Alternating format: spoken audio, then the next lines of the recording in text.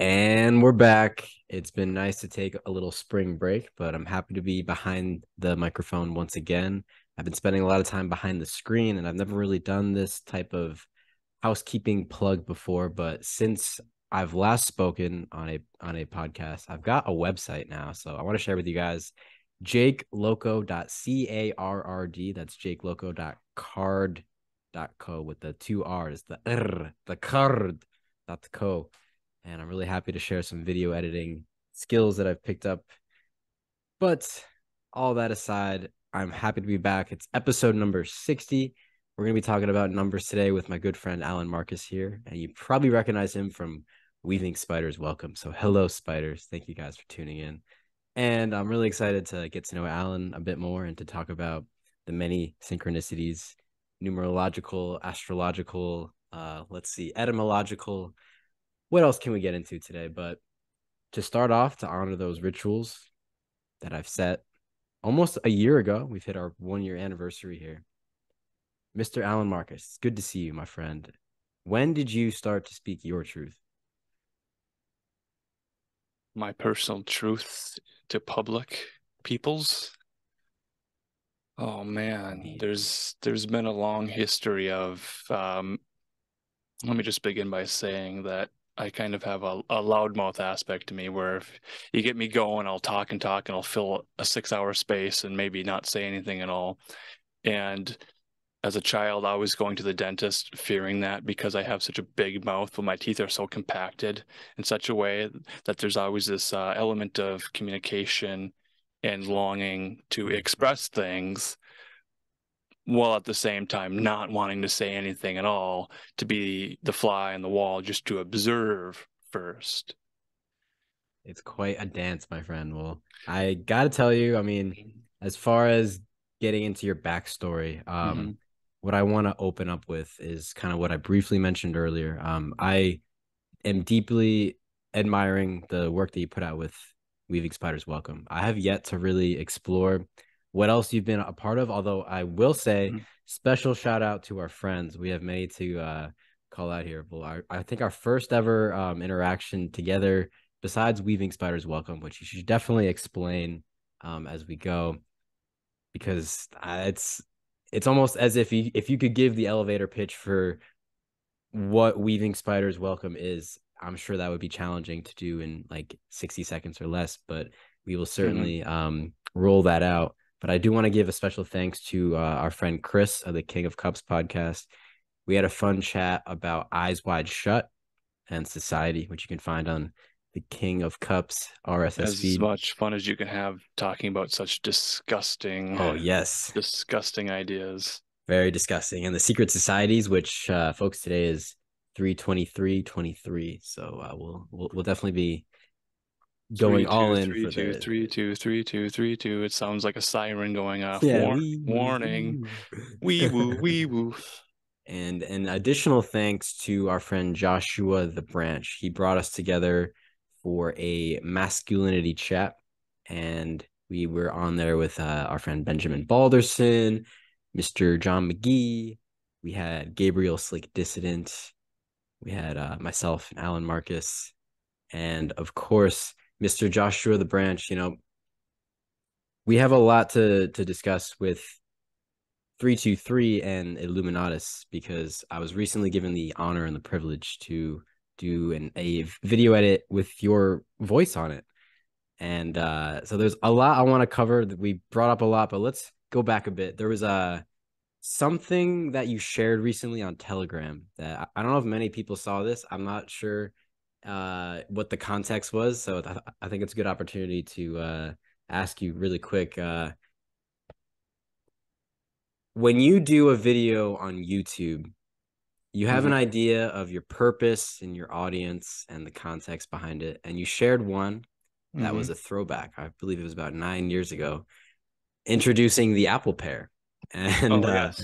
this is quite a deep cut in the throwbacks. I mean, it's almost a decade ago. So, would you like to fill us in, my friend? Tell us about your journey publishing publicly onto YouTube, and to how you got started with the public domain. That is so funny and fits within the Discordian theme of Eris and the law of fives and all these ideas that kind of just don't really make sense until they do make sense. If you can sense my meaning Mm. here. And I don't know that I answered your original question. When did I begin to speak my truth? I've been trying to express my truth all along, and it's such a struggle for people to have the patience and the wherewithal to sit still and really look and listen and take in everything without having an inner critic interrupting to say, I don't like that, or that's kind of weird. I'd rather be doing something else. And this sort of flitting from one thing to the other, this attention deficit disordered thinking where I'm trying to lay things out that are not linear. Okay, they don't go from A to 2 to C to D. Now we're confusing letters and languages and numbers and images and thoughts and feelings and emotions. And I'm Spoken like trying a to, true divergent thinker. yes, yes, yes. That is the core of what we're dealing with in a conversation.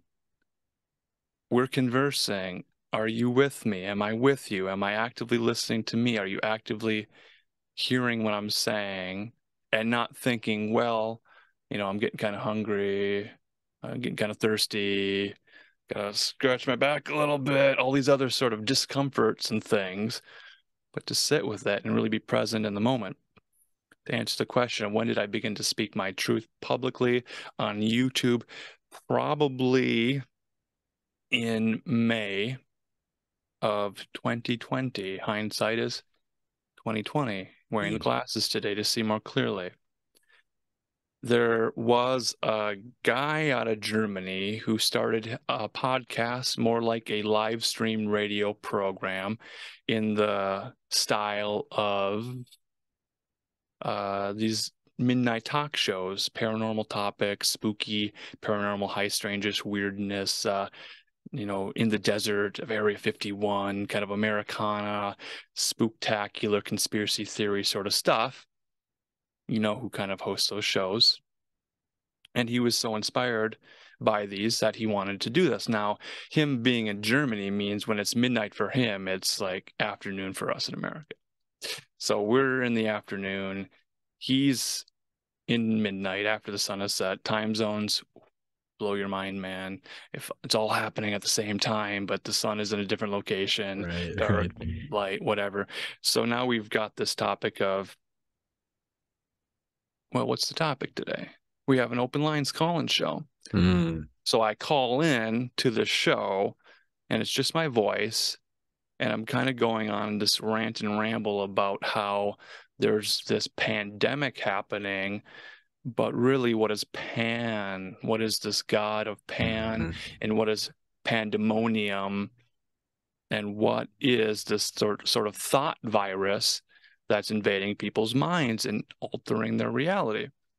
And I was suggesting that the virus, which may be a hoax because people are concerned about the legitimacy of the science and whether it should be trusted or not, and if it's Mm-hmm. proven or unproven, my observation was simply that whether or not there's an actual virus in people's bodies causing symptoms and dis-ease in the body leading to death, the very act of announcing such a thing creates a thought in the mind, and then people begin to follow, and the behavior patterns change literally overnight. 3 years ago, was it the 13th? A Oh yeah, the 3-3, anniversary. Yeah, right. right? Right. So there it is, the 313. And then you might say, well, is that like the Friday the 13th? Is that triskaidekaphobia? Am I afraid of the number? And sort of Mm, the planning of these events. That really was the first time that I was like, well, I think I know a little bit of something about this, and I might have something to say about it. mm. It was about a 20-minute phone call and open lines. And Daniel was just kind of like, wow, wow, wow, let me think about that. It really does make you stop and think for sure. I mean, it's especially early on too. I mean, it took me a while to really Hmm. start to unravel. And I remember a similar situation, except I wasn't the one pointing it out. It was being pointed out to me. And I was a student teacher. And my mentor, at the end of our school day, pulled up the Johns Hopkins data. He's like, Right, "Look at this, Jake." I was like, "Okay, what am I looking at here?" He's like, "See, you see, like everyone's afraid, but like we don't have to be afraid." And it was the first time in a while. I was like, "Okay, well, I'm glad I'm hearing something alternative for a change because right, talk box, was going nuts and people were right. being reprogrammed into a different, they were relating to their environment and their fellow man differently. And I Yes, the vividly standing remember, 6 feet apart. yes, I thought that was just kind of a prank, bro. I thought that was not really serious. I thought that was just an internet thing didn't think it was where gonna people were stick. saying that we're going to go out and try to obtain some food, but in Mm, doing so, we have to remain 6 feet apart. And when I went out to get some bread, some food, some groceries, I was hungry. And they're like, well, we need you to stand so far apart. And I'm like, well, we have this sort of toroidal energy field within the body and the right. heart chakra, and everything's radiating. And all these people just were not radiating anything at all. And I was just so full of life and wonder and awe. And I'm like, why is everyone so dead? They've already received a death sentence. They've taken it inside of themselves and their light is just shut off. It's been dimmed. Mm, Why is that? absolutely. You know, it's funny to consider that at one point in 2020, the grocery store seemed like a nightclub to me because there's a bouncer at the front door and there's only Yeah. a certain number of people who are allowed in. I wonder if I had shown up a little bit Yes. later with Hmm. a harem of good looking women, I probably would have gotten in much sooner. And like, hey man, I'm on the proverbial list. Can I go get some bread and milk, please? Right, right. Can I get some eggs? Yeah. Yeah. Yeah. Wow. You That's know, exactly what it was. And this is the aspect of the woo and the mysticism and the when did I discover my wizardhood, when I put the cape on and I mm, became a superhero, the public persona of creating a character and realizing it's a visual medium, which answers the question or leads to the answer to the question of, well, what is an apple pear and why is a strange guy reviewing it, talking about this strange concoction of, well, is it an apple or is it a pear? I have to it's like the taste it. Liger of the botanical fruit type It's of a world. Yeah. strange confluence of thought, feeling, emotion, sensation, all of these things, and I'm just It sniffing was an it. ASMR experience as well. Yes. Funny you should mention ASMR because that's the thing that was becoming very pop. Mm, So there's all these channels starting for this auto sensory meridian response thing, this fission, this the hair back of my neck begin to stand straight. And I just feel the shock and the chills. right. And it turned out, well, I was eliciting that response in a lot of people. I'm like, oh no, this is dangerous. This is playing with fire But here. you somehow find the union. Maybe they're not opposites because the apple and the pear being paired together. I mean, even Pair the implies name itself, right? complementary. And I've got Yes. two containers of rice over there that I just picked up Mhm. today on my way home. I'm a big fan of jasmine rice, and I've also Yes. had basmati rice before. And I saw on sale they've got jasmati. And I'm like, what kind of genetic modification is Mm. happening here? Like, if we have lemons and limes, what's gonna happen if we splice that together? What are we We gonna have make? Grimes, the greatest female recording artist of all Yes. time. Mother of dragons. Yes, yes, Daenerys Targaryen, or whatever it was. Nice, nice. So, beginning on the internet from a very early age with a web TV unit in my living room, Mm. having a DVR where I could pause live television, and it was sort of this beginning of a cyberpunk future utopian dream where communication is immediate with instant messaging and access to information very quickly, right at the fingertips, and you're surfing the web. And having unfettered internet access at a very impressionable age meant I had a lot of questions. I had a Mm. whole childhood filled with mystery and symbols and strange, unexplained events in my life that I was beginning to want to explore further. And in contemplating this interview earlier and how autobiographical will it get to be and what sort of events led to where I am now as a very strange individual. Strange bedfellows. Right. Did you hear the story of the haunted house at all? The haunted house. My haunted house. Your haunted. Okay. Let's say I'm intrigued and I'm curious Hmm. and I'm looking forward to hearing more. I did not know. So, like, do you mean to say that you previously had established residency in a building that was haunted? A home, a house, a place where I resided with my family. Yes. Nice. Yes. And the other question, weaving spiders, welcome. Well, what is that? That's a very long line for people to follow and follow up on, which I'm I'm sorry, doing Mr. now. Alan Marcus.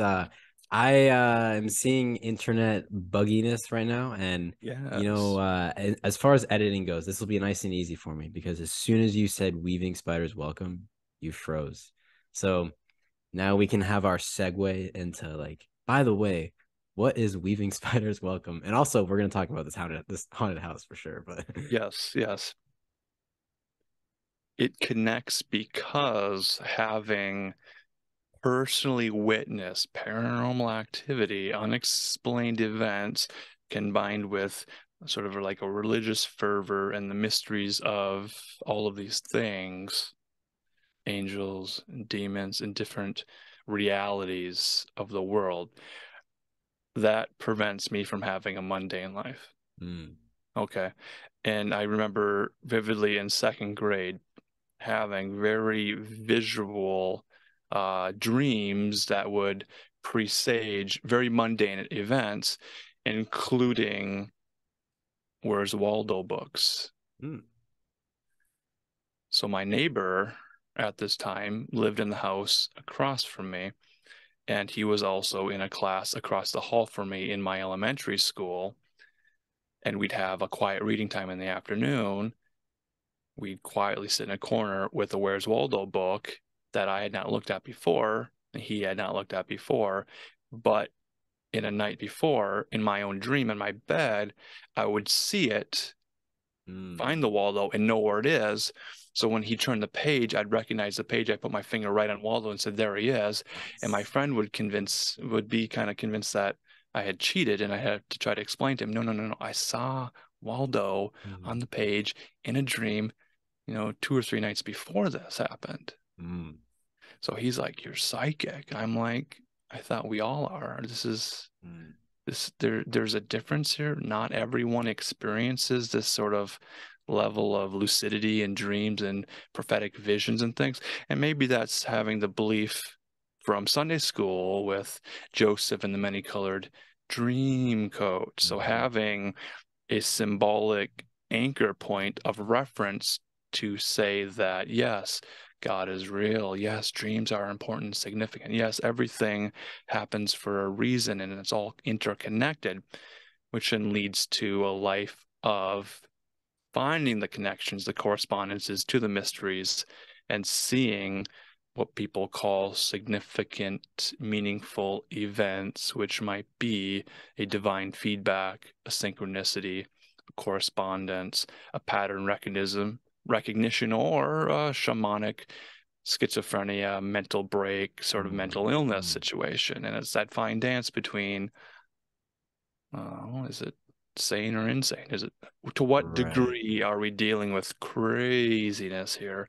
And how does that fit into a punch into the clock, go to work, keep your head to the grindstone, get it done, cash out, go to the bank, go to groceries, shopping, pay the bills, do that again and again and again, and these sort of cycles that you're forced to fit into.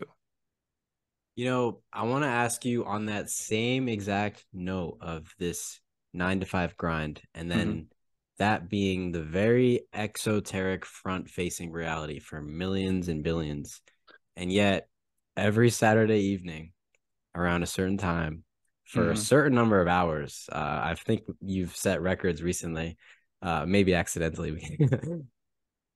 The weaving spiders welcome will come together. The weaving spiders webs, the invisible college of the spiders who weave on Saturday nights on YouTube and Rockfin,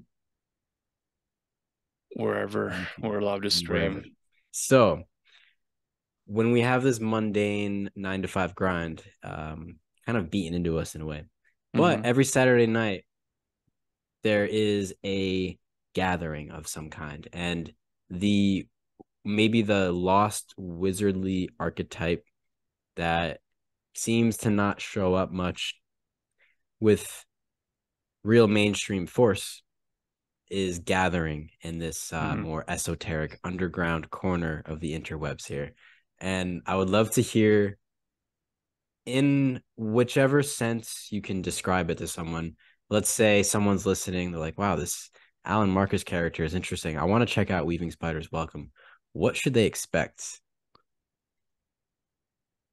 Have no expectations. Excellent. To frame something in a way already spoils the experience.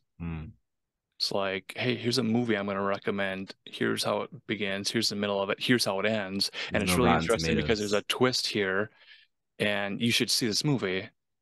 Well, I've already framed it in a way that it's a great movie, and there's twists and there's turns, and it ends this way, and it's so cool, and it means this to me. And you're like, dude, you just spoiled it for me.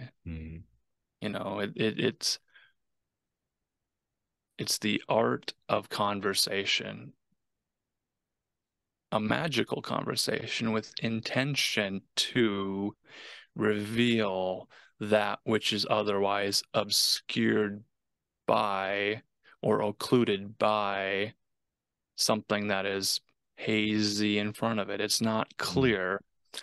And we're taking the time to clarify over and over and over again what we think about certain thoughts and ideas and topics, including a lot of magical correspondences, synchronicities, and the functioning of reality and how it all works together with this sort of pronoic conspiracy that everything works on behalf of the greater good on our behalf, this sort of trusting of the greater reality, the all-knowing, the omniscient, the omnipotent, the all-powerful creator force, which is a call against black pill nihilism and these sorts of materialistic ideas of limitation, to say that a person is born into a body which is just an organic robot, and that consciousness is just created in the brain, a physical hardware situation where neurons are firing and peptides are swimming about, and you're thinking that you're in love, but really it's just a Coca-Cola commercial with a sexy woman in it, and you're salivating because a bell rang, and you're a Pavlovian dog trained to respond in certain ways to certain responses through the behavior modification, which is a mouthful. I like it though. I mean, that leaves plenty of room for mystery, and I feel like that's the essential ingredient, which cannot be named or measured, or it can be named, but it cannot be measured or necessarily doled out in any specific way. The mystery that I've been able to participate in, I was very graciously invited to come and speak with the Weaving Spiders a couple times. Always had fun listening. I'll be honest, I'm a little intimidated sometimes because sometimes we have a group of people there, a group of bright, bright minds and wonderful souls, lovely hearts. And all I want to do is listen. Or sometimes all I want to do is interrupt people. It goes back and forth. I just want to butt in. But in a sense, I just want to say on behalf of anyone who's been a part of the Weaving Spiders, not that I can represent them, but I hopefully maybe will speak for them in some way that I'm super grateful for what you've been doing and bringing people together, bringing the ideas together, and keeping that mystery alive. It's really special, my friend, and I'm looking forward to each Saturday. Something interesting that people will find on the Weaving Spiders channel are the peculiar episode titles. And perhaps, if there's any that stick out to you in particular, or if you want to share a process of some kind, is this. Have you been in the Zoom room before a live stream began with the naming So this process? leads to another question. So this is called the pre-weave, and a weave being a noun and a verb. What is Right. a weave? Because Mm-hmm. when you're weaving, when you are a part of a It's like a wig. It's like a hairdo. It's like it's a strange guy who wants to be a DJ, and he puts all these crazy colored fabrics in his hair to weave it out, and then he does a DJ thing at an anime convention, and it's all like nightcore and dancing, and Nice. it's ridiculous, and there's people dressed in anthropomorphic furry costumes, and it's just totally bizarre. Oh my. It's very inappropriate, yeah, but what is appropriate for Mm, the occasion? Which is to say that there is no clear definition or agreement mm, as to what it is. We don't know what is. We don't know.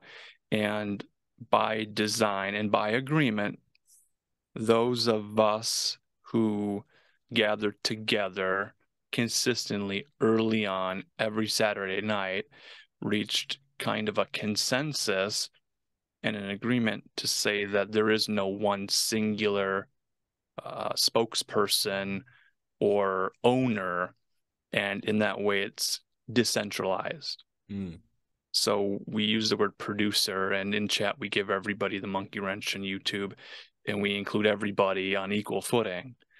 Everyone is equal and valid and validated in their thoughts and expressions and the time that they have.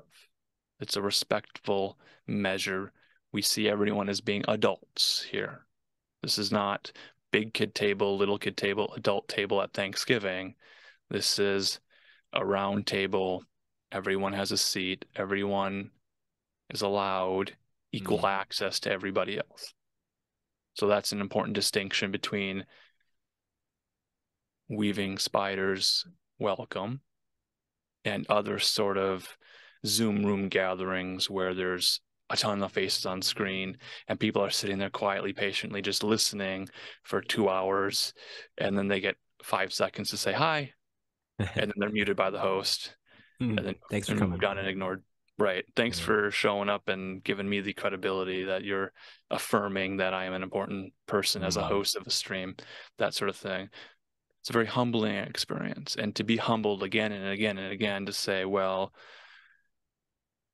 I'm kind of a fraud. I'm putting on appearance and an air of knowledge, and it's a costume, and it's the illusion. But really, I just have a little bit of knowledge and a little bit of skill, and I have a microphone, and I have a soundboard, and I have a knowledge of things because I've read some books and I've taken notes. It mm, doesn't mean that I am more significant or above average or below average.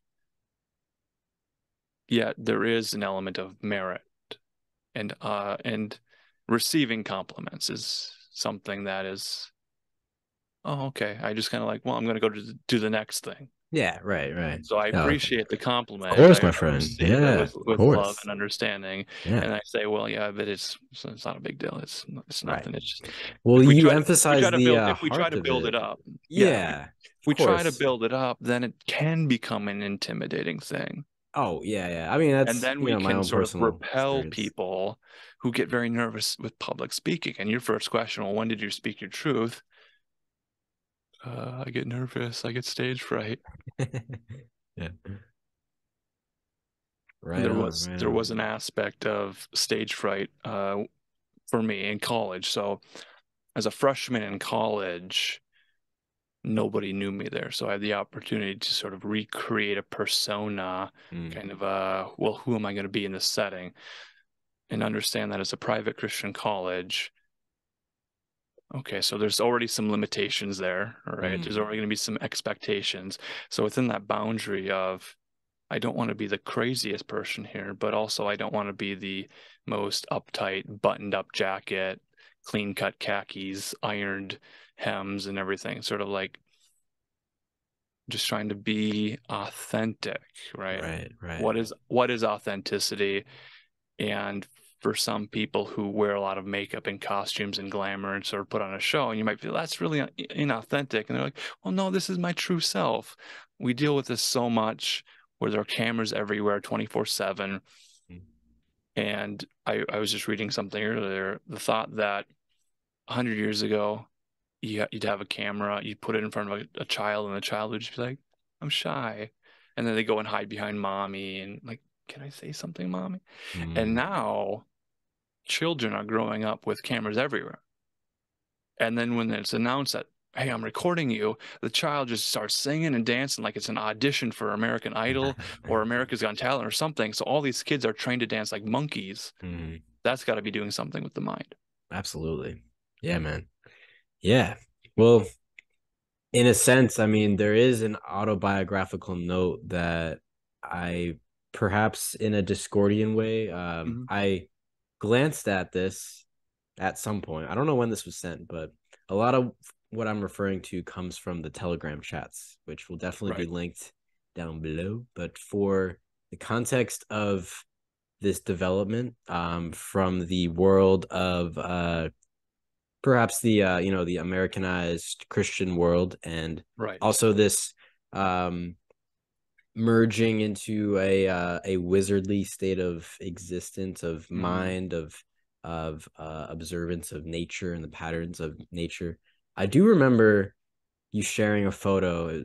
This is going to be oddly specific, but who knows what'll happen. That's the fun of this mysteries. I think it was a vending machine at a Bible camp at some point, and it's interesting to think about this because Was I it a don't. Fruitopia? It was a Fruitopia, yes. So Okay. Fruitopia, and I was going to ask you about the wizardly archetype in Right. general, not Yeah. to go in any particular direction, but just to kind of think about the wizard in our modern culture, or the lack thereof of the Mhm. wizard, and the The lack of Merlin wisdom, figure. Yes, maybe the the lack hermit of as well. magical realism Yes. in that archetype. So with an arc, a Hmm. story arc, a character arc, we are also developing the archetype within ourselves. And I'm curious, Yes. just from the Fruitopia, that little nugget of memory, that nostalgic Mhm. just burst. What comes up for you?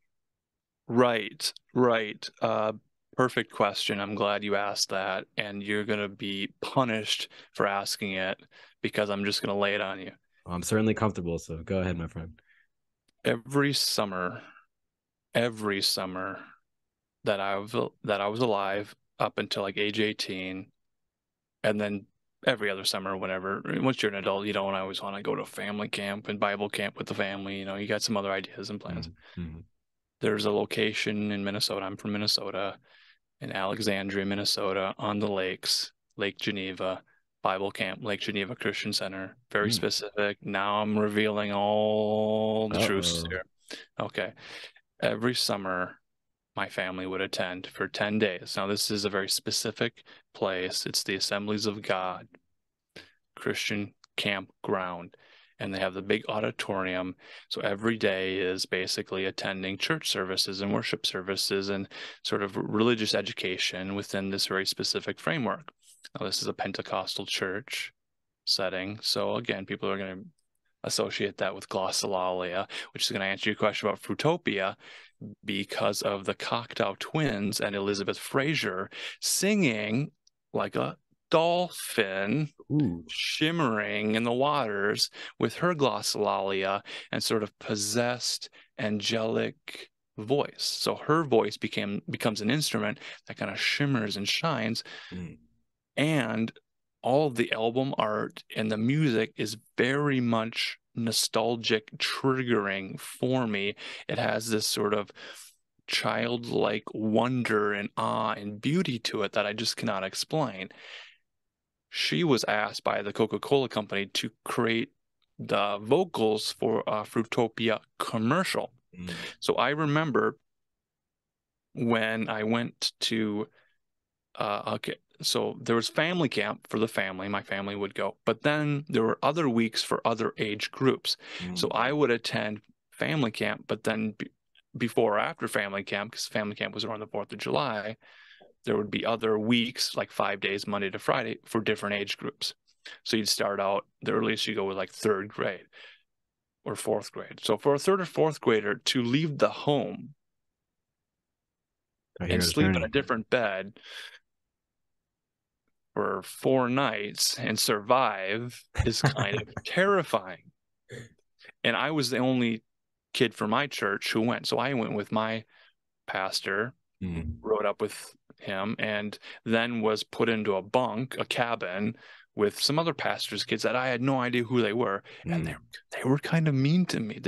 They were kind of not allowing me to enter into their clique a little bit. Can you imagine that? Okay. So there's that sort of aspect of, well, it's a big family and Christ's love and hugs and, handshakes. But is there a seat for you at the table? Yeah. Right. So that gets into the 86 number and what's to be 86 and how does 86 equal 23 and what is the separation from the whole and how do you integrate yourself and all of these concepts. I need to stay on focus and answer the question. Fruitopia, commercial, to the vending machine, to nostalgia, to Cocteau Twins, to the Scream movie with the Scream mask. Okay. I've got right here in puppet shows. I hate to nice. We're getting a mask here. Oh, there it is. Okay. Okay, very so you timely. got puppets and masks and pirates and all this stuff, and I got into a lot of puppetry, doing puppets in like Sunday school and like children's church type things, So you do puppet shows. I don't know if you're familiarity with like American church culture and children's church and puppet shows and music and worship songs and a Father Abraham had many sons and Veggie Tales and all this sort of culture within a culture within a culture. Interesting. Okay, yeah, the Christian subcultures are fascinating. I've become very familiar with the Latter-day Saints, and I haven't really talked about this publicly, but I was a part of their ranks for some time, and okay, so like probably get into that growing some up other day. as a child, your family. Okay, we all have sort of this cultural petri dish in which we are born into as children, and then we develop, and then we begin to grow into our adult minds and adult bodies, and our thoughts change and shift and alter and change. But some people remain consistent. Some people, their only consistency is their inconsistency. So they're always flitting and flirting with different ideas and repulsion and attraction and affinity and these sorts of things wandering around.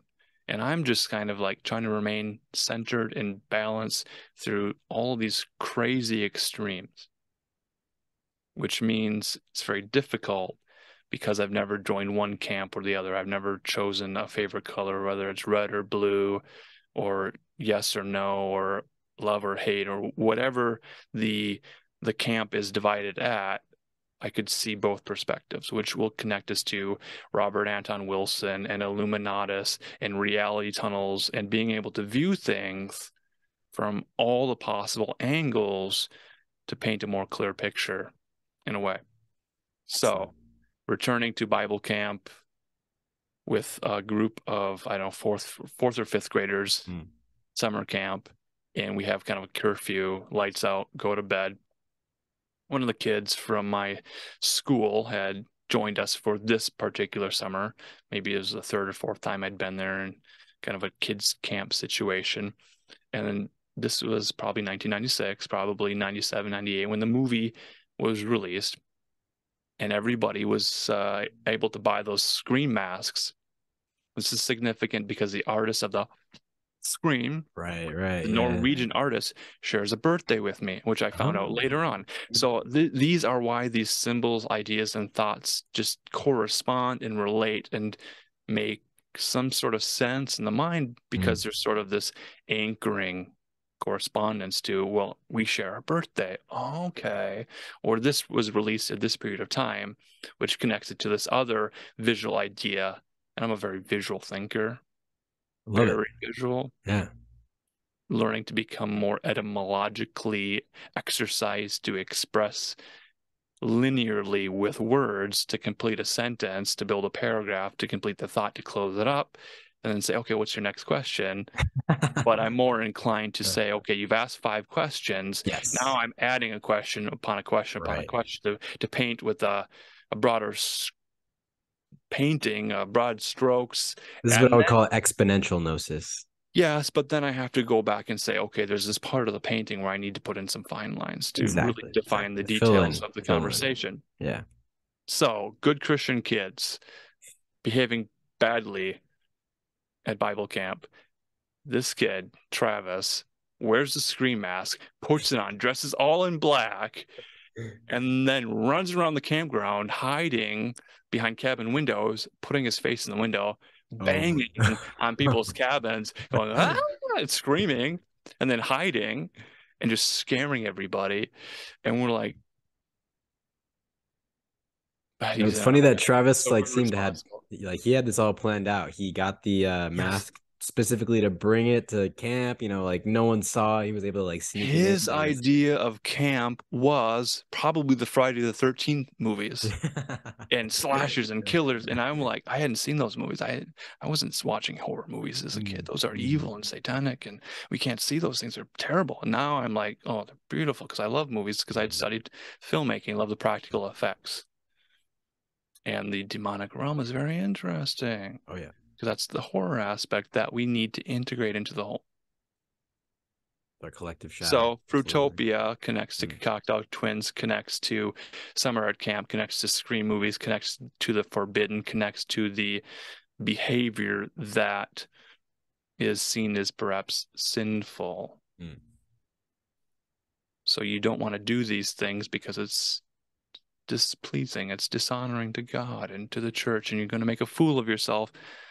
But within those boundaries, you try to put something in boundaries, and we are going to test them. Really, is this an actual boundary, and what will be the repercussion if we test the boundary? So you tell the child, go to bed, but we're drinking Fruitopia or Mountain Dew or caffeine products, and we're told we can't leave the cabin. So now you have a bunch of boys with empty Mountain Dew bottles, filling them up with their own urine because they can't go to the toilets. Yikes. And this other kid is like, dude, I gotta go to the bathroom. I'm gonna put a Scream mask on. I'm gonna hide my identity. I'm gonna run across the campground, go to the farthest bathroom, and then make my way and hide back. And we're like, dude, you're in our cabin, and we're all gonna get in trouble because we let you out. And he's like, I don't care. I'm like, well, okay. Some of us gotta sleep though, because we have to be up at 8 a.m. for breakfast. And it's 5 a.m. and the sun is rising, and we're like, we haven't slept yet.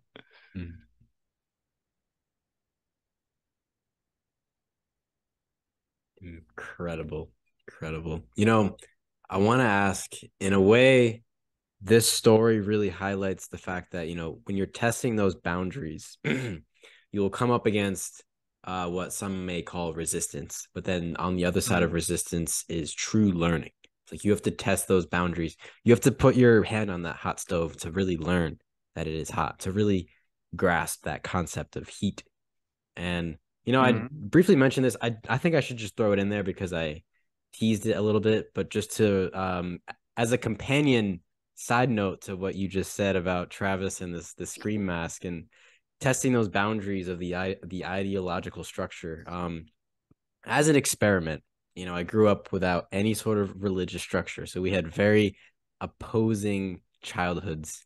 And it was in my later 20s when I met these wonderful Latter-day Saints missionaries. The Mormons have been very kind, and I tested the boundaries as an experiment. I was like, I'm going to become worthy of baptism, and then I'm going to reveal that I still drink coffee.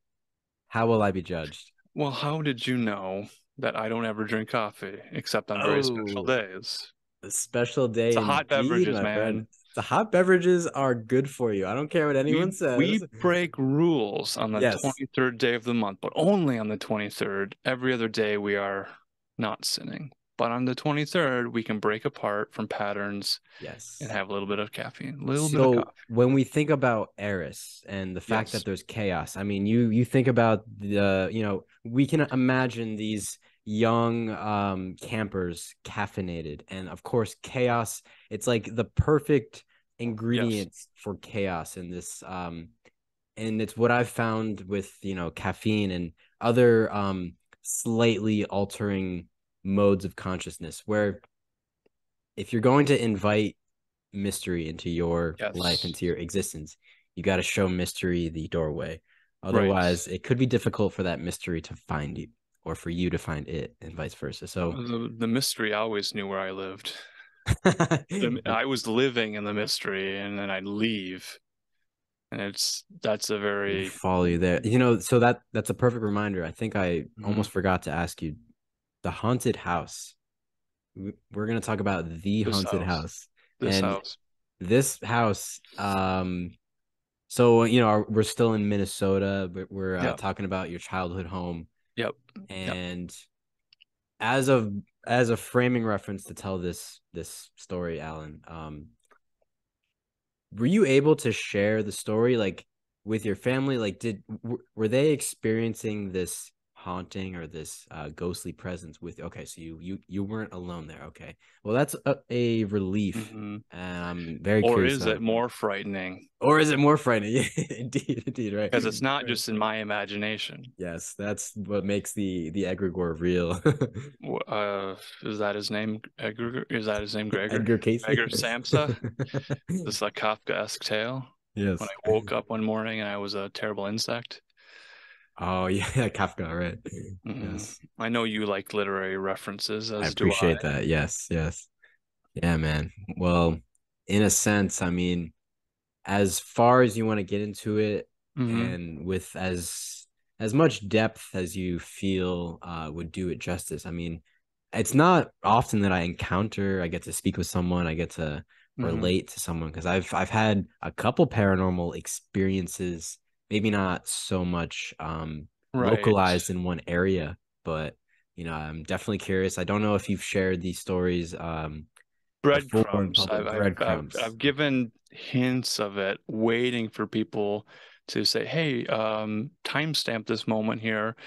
Here we go. You mentioned these ideas, and then you said nothing else about them." Well, of Mm, course, because in a casual conversation, you just don't say like, "Oh yeah, I mean, it was a pretty normal occurrence in my home with poltergeist activity happening every Wednesday evening," which every is very Wednesday. significant because RX only picture show, the prescription only picture show, a Wednesday event. So, what is the significance of communication and otherworldly entities and occult ideas happening on a Wednesday? It was Mm, RX only picture show with James Maiden and SB Elger that laid the foundation for what would later become Weaving Spiders Welcome with author Tracy Twyman, who shares a death date with my mother, which is spooky in some mm, ways, or just a factoid, right? It's a matter of being too close to it, and then you kind of prescribe the meaning in what it could be. So, in telling the story of a family in a house dealing with ideas of spiritual warfare and eternal souls and raptures. And I was drawing charts of timelines for the end of the world scenario, the rapture of the Christian church, the saints going to heaven. Is this a tribulation, post-trib, mid-trib? When is Jesus going to return? When will all of these things lay out? And I was kind of doing this detective work and drawing these graphs in the 4th grade. And what do you do? Listen to Green Day? I don't know, man. Get real here. We are approaching 1999, year 2000, and we know that by 2001, we're going to have a new space odyssey to sing about. It's going to be strange. I was already seeing the signs and the symbols leading to this. And this is sort of the culture I'm in when I'm in my home on a Wednesday night preparing to leave to go to church. Now, there was a bit of an antagonistic relationship across our driveway with our neighbors. So they were kind of suggesting that our house was haunted, and they were convinced of it. And I might tell them these spooky stories that would spook them, but then they kind of mirrored back with the feedback. So there's all these probable explanations, but let me just explain what I encountered. Right. 5 members of a family, church is at 7 p.m. It's 6:45. Get in the van, we're going to church. Okay, so that's the goal. Go to church, get there on time, get in the van. But of course, primping and pruning and putting the gel in the hair and getting everything just right, because there's going to be people at church. And you want to look good, smell good, feel good, shower, put on clean clothes, this sort of thing. Which always means that someone's going to be a little bit slow. Maybe it was me. Maybe I was the last one in the van. So I would get in the van, but then I'd be like, wait a second, I forgot I had a CD or something that I'd borrowed from someone. Oh, my Bible, maybe. I needed to bring my Bible. I didn't have my Bible on me. Let me run back up to my bedroom, grab my Bible, go back to the van. So I had been in the van, and then I went back to my room. So it was literally within less than 2 minutes. I was in my room. Everything was as it was. I went downstairs, went out to the door, was in the van, forgot my Bible, run back upstairs, go into my room to find my Bible. But during this time frame, a very small time frame, everything upstairs was undone. So we're talking the mattresses on all the beds falling across the room, the springboards of the bed, the baseboard flipped over. Wow. Everything on the dresser, like we had like dressers, and on top were shelves with like stuffed animals falling across the room. Not just like tipped over, but scattered. A complete undoing of everything. Okay, so now you begin to feel the chills. Yeah. I'm like, I was just up here. I was literally just up here. And there's no way that 3 different bedrooms could be instantly within such as, and I would have, you'd think I would have heard it, like if I had just left the room and there was someone hiding in a closet with a screen mask on to create a horror movie scenario. It's like, this is where I began to do the metaphysical detective work to figure out what is going on. But then, written on the mirrors in like lipstick and red, phrases and things. So there's not just like earthquake where things fell off, but there's also writing on mirrors and lipstick and makeup products. And now I've got my Bible, I'm in the van. I'm like, I'm not going to tell them that when we get home, we're going to have to spend an hour cleaning the house up. And it wasn't me that did it. Explain, yeah. Right. So it's like, well, and it just happened, so you're still processing it too. This happened multiple times Wednesday night. So it got to be a reoccurring pattern where it's like, okay, another Wednesday, another strange event, and then we're going to come home and we're going to put on a nice Christian animated film from our VHS tape. Wait. So all of the objects and such would be undone, scattered, total chaos. Yes. writing on the mirror, and then would it all just go back together, kind of No, like no, no, no, no, no, automatically? No, no. So it no, was a no. total disaster, We total would we mess. would need to pick up the pieces Wow. Okay. Over and over again. consistently Oh my Wednesday God. nights. Yeah. Okay. Okay. Okay. And then we'd have like movies on VHS and we'd put them into play. But then these were like commercial movies that we purchased with like Christian cartoon, Barbera, or a Nest Video, or these sort of things that you purchase at a Bible bookstore, Christian program. So we put on calming things to try Mm, and say, okay, well, if this is the way it's going to be. But then we'd hit play, the movie would start, and then it had been recorded over, like magnetically changed on the tape. So we're like, because it was in our rack. So the tape that we chose that was in our rack that we took out of the shelf, put in, had been scrambled. mm, The one that we chose first that night. So it's these sorts of mind games that are being played mm. that is very much like, well, what are the odds of that? Just so you And, were expecting to put in this VHS and watch a nice right. Christian film to bring the Holy Spirit back into this home and To sort of into your home. balance things, but there was Oh, an antagonistic force, and it's like, well, how do you explain that? So as a child witnessing this, like, well, let's call up our pastor and have to mm, explain this to him. That same pastor I met like 2 summers ago at the same Bible camp, and I had a kind of a conversation with him as an adult. So now I'm an adult, he's an adult, we're having this conversation. I'm kind of like, hey, you remember those after Wednesday night church services, we'd call you up, and he's like, yeah.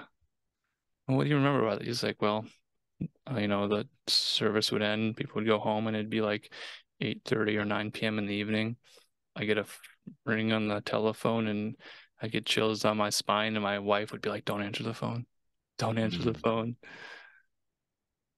And he would answer the phone, and we'd say, hi, Pastor, could you come over and pray with us, and maybe I don't know, perform an exorcism. Yeah, potential exorcism. Right. And It's he'd be like, DVD. and his wife is like, don't go, say no. That's fascinating that even She was before he picked terrified. up, she was like, He "Don't was there. answer." Well, because it was a pattern, Yes, yes. right? This is what I'm trying to put forth here. It's not a one-time deal. It was etched in the I mind of see. an I see. impressionable person. And the detective in me would say, well, it could have been my mother, it could have been my father, my brother, it could have been anyone. But then was it just a neighbor kid who had a key to our house and would know that it's Wednesday nights, we're going to be gone, and he could sit for an hour and watch cable television Hmm, in our living room? hmm, But it didn't happen when we were at church. It happened within that small frame. I mean, some evenings it would be like things were fine. We'd come home, then it would be different. But there was that one instance that just sort of said, no, this is how it hmm. is. And this is what I saw. All right. But again, I didn't tell my family before, go and look and see for yourself and prove it. I wasn't taking pictures or documenting. I wasn't writing Yeah. it in a journal. I didn't want to write down these haunting, strange, terrifying events. I didn't want to remember them, but I'm not going to forget them, Hmm. which answers your question, of the mysteries and when did I get initiated into it. They were always there. Always. I didn't know that it was different. I didn't really know at that age that this was unusual. I mean, I knew there was a level of unusualness, but I figured that because there's the movie Poltergeist, that it was a cultural phenomenon, and it just happens sometimes. Hmm. Happens sometimes. And maybe it's, a sister who's going through body changes and ready to, become a woman, and these sorts of changes, and that sort of thing. When a girl transitions to becoming a woman, that's sort of very important, which might have something to do with it. But again, I'm at the point where I don't need to explain it. I've experienced it. And that's the ineffable thing where you're stumbling over words, and it's the visual impression Yes. of things in disarray that leads to the chaos. And in a religious sense, where we have a God form that is order and direction and curation and gardening things and keeping them beautiful and clear.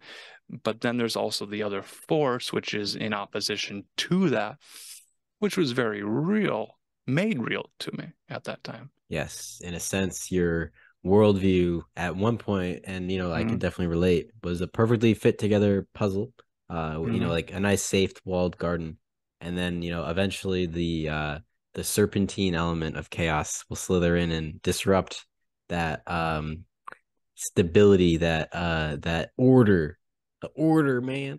And And that's where we can slither in the concept of what is a wizard, right, Harry, right. Hagrid, what's going on I was gonna here? ask you too, the Harry Potter movies were considered satanic in the cultural reference at that point, or They they were were they not were quite released released. through Scholastic book sales at a time when I was familiar with the covers. Other people were reading them. Other people were reading Goosebumps and Scary Stories. Oh, And Goosebumps, I yeah. wasn't really interested in reading fake stories because I was Right. experiencing real life aspects of Yeah, them. right. You like who needs that? Yeah. Right. So it's like those stories pale in comparison to anything that is reality experienced Hmm. for real. Well, before I ask you this next question, again, Hmm. with this haunting story, this repetitive, this Right. cyclical experience, once you've experienced it, you're now if I had placed myself in your shoes, I would have been seeking out any kind of pattern recognition available to me and trying to put Hmm. together the scattered puzzle pieces to form some sense of concrete unity once again. And Hmm. I what I wanted to say is I want to thank you for sharing the details. I mean, I can't gauge too well because you have such a great sense of humor and wit that I'm grateful that a potentially deeply traumatic event of this nature, Hmm. which has shaped your That's where identity. the humor comes That's where from. the humor Like, comes from. Exactly, exactly. we have Yes, to laugh about it yes, because we'd be terrified of existing if yes. we knew the depths of the lived experience of certain people. And Mm, you're like, well, how do you become a mystic? I didn't choose this right. life. I didn't Mystic Life say did not like, choose. oh, I liked the Ripley's Believe It or Not books in the library, and I liked the people with the long fingernails and the extreme records of weight loss, and how many times you could jump rope and all these things. And believe it or not, well, I didn't have to Believe it or not, choose to not believe it. It was there. It wasn't a belief. It was an an experienced experience. life. Vast difference there. And I want to ask you about the priming of that as well, because when it Yes. comes to belief, I know we touched on a couple things like from SpongeBob, Peter Pan, Hmm. Pinocchio, even more of a higher age bracket with Robert Anton Wilson, the Right. Illuminatus trilogy, things of this nature. Let's start with SpongeBob. Hmm. I want to ask you about priming and how Yes. perhaps even if you did not grow up watching any horror movies, or perhaps if someone did grow up watching a lot of horror, reading Goosebumps and things of this nature, seeing and absorbing and integrating these symbols, whether they're conscious or subconscious, Hmm. how we can find these threads of symbolism and occulted knowledge throughout vast areas of pop culture, whether it's in the programming of children and television shows, or even in the more front facing horror movies like Scream. And we have this new film coming out, or it's already been released. I haven't seen it. Hmm. In a very broad sense though, I'm asking you, if you were to take the temperature of the culture Hmm. from your experience, from what you've studied, from what you've spoken about on various podcasts, where are we headed in terms of this new spring season? And if you could think about the symbols that you've seen recently, like one thing I've really enjoyed about Weaving Spider's Welcome is going into the fashion and the fashion shows and the very animalistic nature of Right, fashion right. and I watched a lot of America's Next Top Model and just smile with my eyes, smile the Tyra Banks thing because I was so interested in broadcasting, mm, television, and film and formats of shows. You know, this is a reality show. What is the format of the reality show? You have women with the dream of becoming America's Next Top Model. That's an interesting format. There's constraints, there's expectations, there's a format to that. That's interesting. There was also Survivor. yes. Let's take people out of their American life, throw them on an island, and then let them play some games and let them stab each other in the back. And it's sort of this American unfettered capitalism, socialism, tribalism. What is it? It's a Mm, grand experiment. It's a social experiment. Well, it's a contrived format with hidden cameras everywhere and people mm, asked to recite their line again from this angle. So it's not real, but they call it reality. And then that influences the priming of perception to answer your question in a more focused manner about how things prime the mind. It's the juxtaposition of here's where the camera's pointed. mm, This is the frame. This is the framing of the device of the story and the conflict, and it's already sort of prepackaged within an archetype of, oh, that person's the mole. They can't be trusted. That person's going to be the cool best friend. That person, that's the winner. There's the winner there. That person, the loser. Okay, so you've got these roles that people are playing, and the casting directors are already fitting them for their costume, for their wardrobe, for their role to play. It's all visual, is it? But is the visual aspect a glamour magic that's hypnotizing people to not see what's going on the surface? Which is why when we talk about a SpongeBob movie, we as adults can see symbols that we are familiar with. And then we ask the question, well, how appropriate is this for children? mm, And at what age? Without media literacy, a 3-year-old, 4-year-old, a 5-year-old, a 6-year-old, they take in everything. They absorb it like a sponge. Their minds absorb everything without filter of, is this appropriate behavior? Are these appropriate words? Is this person acting like a jerk? And is this a role model? Should I use these words to provoke a response in my own life mm, when I want to throw a tantrum to receive attention? These sorts of questions. And if it's The Simpsons and you have a character like Bart who's telling people to eat my shorts and the Butterfinger BB thing, like, Butterfingers, right? Is that a filthy word to say? It could be depending on the intention behind the exactly. words. To call somebody a Butterfingers or like eat my shorts. Mm.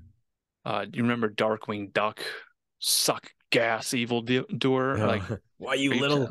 are you telling me to suck your ass, man? Yeah. Like, you can't even say the word Like, suck, come but then to again? imply What? that no, that's filthy language. Don't say the word. Don't say that because it sounds like that's what I'm trying patiently to explain to people. If the word sounds like come, come, come, it's an invitation, but it's also priming. And in a physiological sense, a woman is primed by language and ASMR voices by the man to say, come, my lady, come, my lady, be my butterfly, sugar, baby, Mm, crazy town, right? It's all this sort of MTV culture that becomes culture. So we ask, why are these things relevant? to our own lives because they've shaped our flavor palette at very impressionable times in our life. We have favorite songs into our adulthood that we probably heard for the first time when we were between 13 and 17 years of age, at a very emotionally impactful time in our lives. And I've said before, I remember exactly where I was on September 11th, 2001. I was at school waiting to go home to turn on MTV to watch TRL to vote for Payable on Death's video, Alive. I feel so alive for the The very real first world. time. I feel alive, and they're making out, and the train's going by, and there's surfers and waves, and it's so cool. And here is a Christian band on MTV, and I have to pledge my support all things Christian in the culture wars. I was born into a culture war as a soldier in the army of the Lord, not to be a knight in Satan's service listening to Kiss and Gene Simmons here with his devil split fork tongue. Right. And even that name, Siemens, you begin Simony. That's Collecting the money wordplay. to pay for the sins. Simony, yes. Simony. We play the word game, the name game a lot. And whether or not there's a there or an idea there or something there, by playing the game and being playful with it, maybe we begin to uncover patterns in our own mind in word associations. And you might say, well, is this like a Jungian analysis? Is this a Freudian thing? Those very concepts of a Jungian analysis prime the mind and frame an idea in a very specific, limited set of beliefs, terminology, and definitions. It's funny to wrap up a personality into a complex, but in a sense, it's more complex than that, isn't it? Yes, it is very much interesting to consider that people might look at me and try to study my astrology chart or my personality profile or all of these things. And I just kind of laugh and shrug and say, I don't know. I don't know. I mean, this seems to reflect back at me some aspects, but it's a very incomplete picture. And going back to a prescription or a cure or a causation, that's the question of synchronicity and the chain of custody of the event. Who had the ball? Who passed the ball? Who's dribbling the ball now? If it's a sports metaphor, if this is a billiard table and you have physics in your mind, an idea of how things generally work, it's like having a server on a computer and they say we have 99.9% uptime. But you go to my website and it's down and then it's up again. And you're like, well, what happened there? That's kind of spooky. I was trying to get this information and I was trying to have a conversation in a Zoom meeting and there was little gremlins in the machine or there's the archons in the technology, the machine. The thing wasn't working when it needed. It worked all along. But I'm trying to say something very specific and the message didn't get through and it was, bit of lag. Yeah. Right. Right. Yes. So for the listeners experiencing the lag, we'll give them a breath and a moment to center themselves and to return into active listening in the conversation. Because we're pulling at so many threads and soon the sweater is just going to just ravel. It can't even speak anymore. You begin to summon the Eris, the goddess, the chaos, the tongue twisters, the tongue forked serpentine language of the reptilians and the conspiracy. Well, we did start on some form of glossolalia in a sense, so it'd be interesting to return. But in a sense, what the question Are you within saying the question was. innocence? Innocence, Like yes. I'm childlike wonder? innocently trying to make an observation, and Mm-hmm. in a sense, when we think about the question within the question, if people can Yeah. remember what was said, I do remember asking about springtime, and Yes. with primavera, with this time before summer, this Mm-hmm. budding of new energy and new light, Mm-hmm. or it's the same old light, but it's we've adjusted our dials a bit to It's a new perceive it. year. it's It's it's the a new year. daylight Happy New Year. saving time. Happy Ramadan. Right. uh what I want to ask is, in a conceptual manner, with our symbolic understanding, I'm curious what you think, whether it's a germ theory or a terrain theory thing, or whether it's an astrological or a psychedelic, or however you want to approach it. But I want to ask you about the Mm-hmm. concept in a free association manner Mm-hmm. of allergies, because I don't know if you've noticed. I don't know if I sound a little funny. My nasal passageways have been a bit clogged up, and Right, right. I'm fighting through this like a brave soldier of Christ to, in a sense, exhale and Right, right. And you mentioned it, and I express realize my myself. nose is just dripping. Yeah. So in a sense, I want to say that I love spring. I was born in the Yeah. spring, Okay. but something that most people don't remember about spring, because they're caught up in that winter mindset and they're like, oh, I Mm-hmm. can't wait for spring, is that when the trees are budding, when the plants are returning, they are also releasing their form of their, call it toxins, call it whatever you wish, but Mm-hmm. it has an effect on us. This new energy brings Right. in new challenges. The pollination of new energy offers Literal pollination. the literal pollination of Literally new energy. pollinating It plants. offers its own barriers and boundaries and resistance. And right now, the boundary of Okay. my airways is obstructed in some way. I'm Sure. curious, on a Sure. symbolic sense, for the new year. Sure. Sure. So you asked about the gap in my resume. Yes, this gap in your resume, Mhm. we must explain it. We must get to the bottom of it. But my question in an Right. orderly sense is really, what do you think about the springtime? Now that we're here on this Yes. 3/23/23 date, we've been approaching. Perhaps the question is a mixture It's of the where have weave we of the been and where twos are and we the heading? threes. Two, three, Yes. two, three, two, three, two, three, two, three. And when we tell you that everything is 23, you will see the 23 Everywhere. everywhere.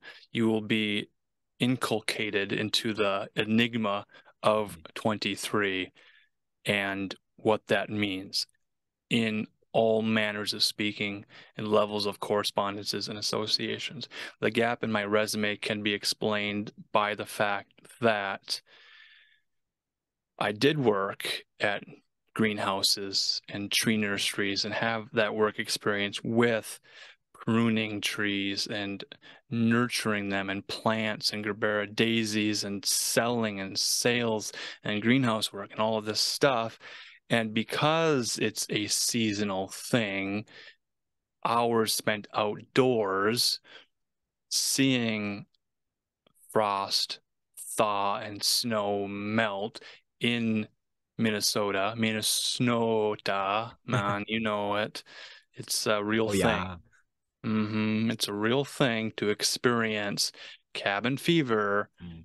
this time of the year, March 32323232, the 23rd, and then getting into April and wanting those April showers to melt all the snow so Mm. then everything is green again.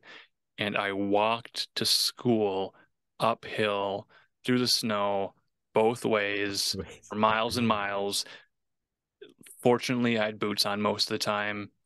Sometimes it was barefoot because my socks would get wet, this sort of Mm. thing. True experience. Mm. Walking to and from school to experience the cold and being out in the cold and then having the comfort of home and bedrooms and books and dry socks and warm tea and snacks and things. To experience the seasonal change, that is a bit of a mystery and a miracle in itself. We know with entropy being that You have warm pizza, you leave it out, it becomes room temperature. Right. You put it in the fridge, it's cold. You put it back on the counter, it goes to room temperature, but it never warms itself back up. Mm. So the mystery of this great release of energy to move us from frozen state to birthing of a new year is a bit of a mystery. And in saying that, there are mystery traditions and religions and things that really focus upon this time of year with seasonal festivals and dancing around maypoles and fertility rituals and things. It's exciting to be a part of this cycle Mm-hmm. and to observe it and notice it, but also to remember that we are integrated and a part of it, as many people might feel disconnected and disassociated from this natural cycle. But it's a really lovely reminder. However, I am reminded, it could be just from looking out my window, Mm-hmm. or having these insightful conversations. The reminder is what I've been searching for. It's this remembering of something, this tapping into this ancient wisdom that's been passed on through many generations. And here we are once again, offering the friendly reminder that perhaps we do come from divine realms. And as Terence McKenna says, you will return to those divine realms. It's not exactly how he said it. It was more of a nasally voice when he was speaking. You are a divine being, and you will return to those same divine realms. Yes. I was just listening to Dennis, his brother, Dennis McKenna, McKenna. Yes, sir. Yep. and those ideas. And I don't want to focus on, was that an agent? Was that a real person? Oh Was yeah, yeah, it, yeah. Take it for what it is. Yeah. Mushrooms Man, Gordon Wasson, Sacred Mushroom the Cross, and He certainly wasn't like real, Barry Garcia. I can tell you that. and I try to mention Robert Anton Wilson, and I just assume that everybody would be like, oh, I love that guy. Hmm. But people have been like, I don't care. To really do him justice, Crickets. Alan, for Mm-hmm. Raw, to Right. like really get raw with Robert. Robert Anton Wilson. Bob. Robert. Friends call him Bob. Praise Bob.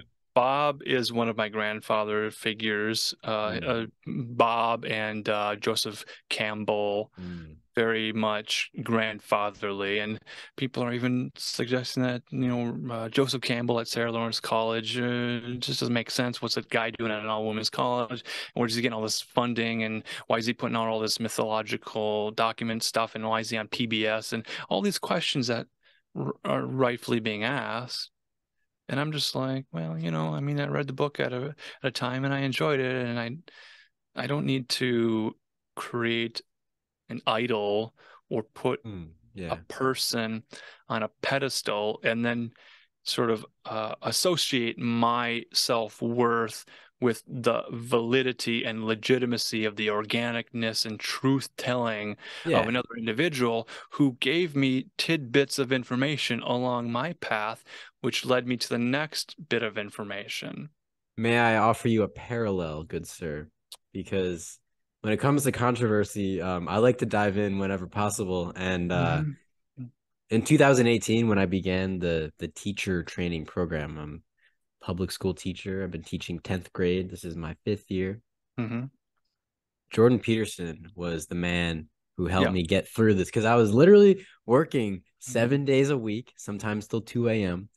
5 of those days I was unpaid because I was a student teaching. Of course, you don't get paid for that. And Mm-hmm. then Friday, Saturday, Sunday, work Mm-hmm. sometimes till 2 a.m. I was at a banquet hall for weddings. Got some pretty good tips, man. People tip very well when they're wasted at a wedding. Party Anyways, Down? yes, Are you yes. in the movie that show Party Down? Oh, yeah.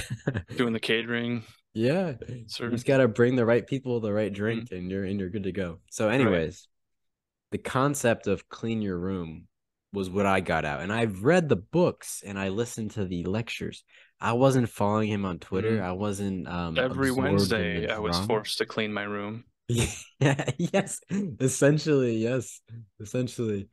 You know, The symbols made manifest the from an symbols made astral manifest. plane to a legitimate real punch you in the face, hey, Oh notice man. this Yes, yeah. situation of Jordan Peterson saying, I said Peter saying, Peter saying. Peter, what would Peter say from the Bible and what were his ideas?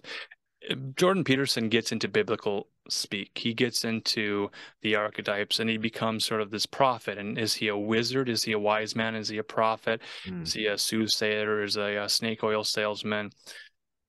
He's just a guy. Yeah. He's just a guy. It's interesting. I was told to clean my room and to be my best self in some cliche way. Right, right. And then all of a sudden, if if you associate your successes or your Hmm. confidence and inspiration to this individual, you could be lumped in certain groups or even questioning the individual, like, oh, is he a World Economic Forum agent? What's going on? The United Nations is working with, all this. I feel like the baby out with the bathwater phenomena is really infecting culture sometimes, and It's the we final might, secret of the Illuminati. which is, Well, you have to find that out for yourself. Are you a member of yes, the Illuminati? You would know, I would wouldn't know. you, if Ah, you were Illuminati? I then you wouldn't have cannot to ask me confirm or twice. deny this. You will know. Are you a pope? I suppose. Are you a saint? What labels do you apply to yourself? What labels have other people applied to you, whether in a pejorative way, to limit you, to knock you down, to say that you are, we're in the example of the manosphere, you're a male rights Yes. activist. You're on a podcast talking about divine masculinity, and you have the weakest, limpest wrist I've ever seen, man. And you got pictures of yourself wearing dresses and looking like a floozy, dangling a gun, like you're disgusted by it, like it's the most obscene penis thing, and you're just icky, ew, gross. Come on, take a breath, man. Relax a little bit. No one, no entity, no organization has that grip on reality, that control on external things, on sky clock, on whether the sun rises or sets. And now the idea that 1945, America, in the morning, the sun set in the east and in the west because of bomb going off in a desert. And then we have 1947, the Roswell incident, and then we have this idea of aliens, little green men. And then Skillet sings a song about alien youth, and now it's like Christians are aliens to this world. Mixed metaphors, man. Mixed metaphors. We mix metaphors for comedic effect because of the absurdity, right? Yes. Yes. We don't mix metaphors in a serious manner. And if it's clean your room, wash your penis, clean your room, wash your penis, that's sort of a script to follow. And if a young man has the cleanest penis, untouched and shined, and Tiniest room. the tidiest room, is the tooth fairy going to show up every night and leave quarters under his pillow? Like, what do you expect to happen? This That could is be a very profound call it like a mythological psyop, like the tooth fairy, take good care of your teeth, you'll get a little dollar or a nickel or something. What if we created this mythological figure that's like, if your room is clean, then you may be visited by the lobster of order or something, we can create that narrative. And Mhm. with Santa Claus, I mean, are we Right. creating another mythological structure? I had Mm-hmm. received Christmas presents from my parents, from Santa Claus, from Jesus Christ, and sometimes the Easter Bunny, whose Yeah, presents arrived late from the right, basket. right. We have these two pillars of Easter and Christmas, the birth of Christ, the death of Christ, and everything in between there is just waiting to have an Easter celebration or Christmas celebration. Interesting. It's not a very fun way to live when every day is a waiting day. I'm Mm. waiting. I'm on the bench. I'm waiting. This is sort of the message to young men. You're on the bench. Coach has got you on the bench. You're going to remain on the bench. When are you going to stand up and go on the field, take the ball, and run with it? Or if it's Mm. soccer, kick the ball. It's like, what are the rules of the game that you're playing in that scenario? And know that not every rule applies in every situation. And if there are 12 rules to live by and you're not living by the 10 commandments, you're still going to hell, even with a clean penis and a tidy room. 12 Or, steps forward, one step backward. right, yes. And that's the teen sex comedy genre of horror films where if you're getting frisky, you're gonna die. Yeah. Oh, that's priming right there. It's life and Right. death right there. Yeah. It's the Thanatos principle and the Eros principle, but Yes. there's also the Logos, the ultimate reality. Mm. There are so many ideas to explore, and I've only touched the surface of some of those ideas. Yes. Well, I would like to propose maybe sometime in the near future we can dedicate an entire episode to Robert Anton Wilson, and with the trilogy. It's July funny. 23rd on his day. Excellent. The AI caption generating Mhm. device that I like to use for these videos, they misspelled the Illuminatus. They called it the Illuminatis with an I. And I caught that Like a after the fact. I was like, possessive ownership. man. Yes, I was like, oh man, the inner Right. grammar nerd did not see this. And I was That very I was is very upset. very wise. That's a very keen and astute observation and recognition of the limitations of a technology. We are wizards and we write in cursive, and that photograph cannot be scanned and optically recognized for the text that it is because a human hand wrote it in a calligraphic, cursive, unique style of Mm, pen and weight.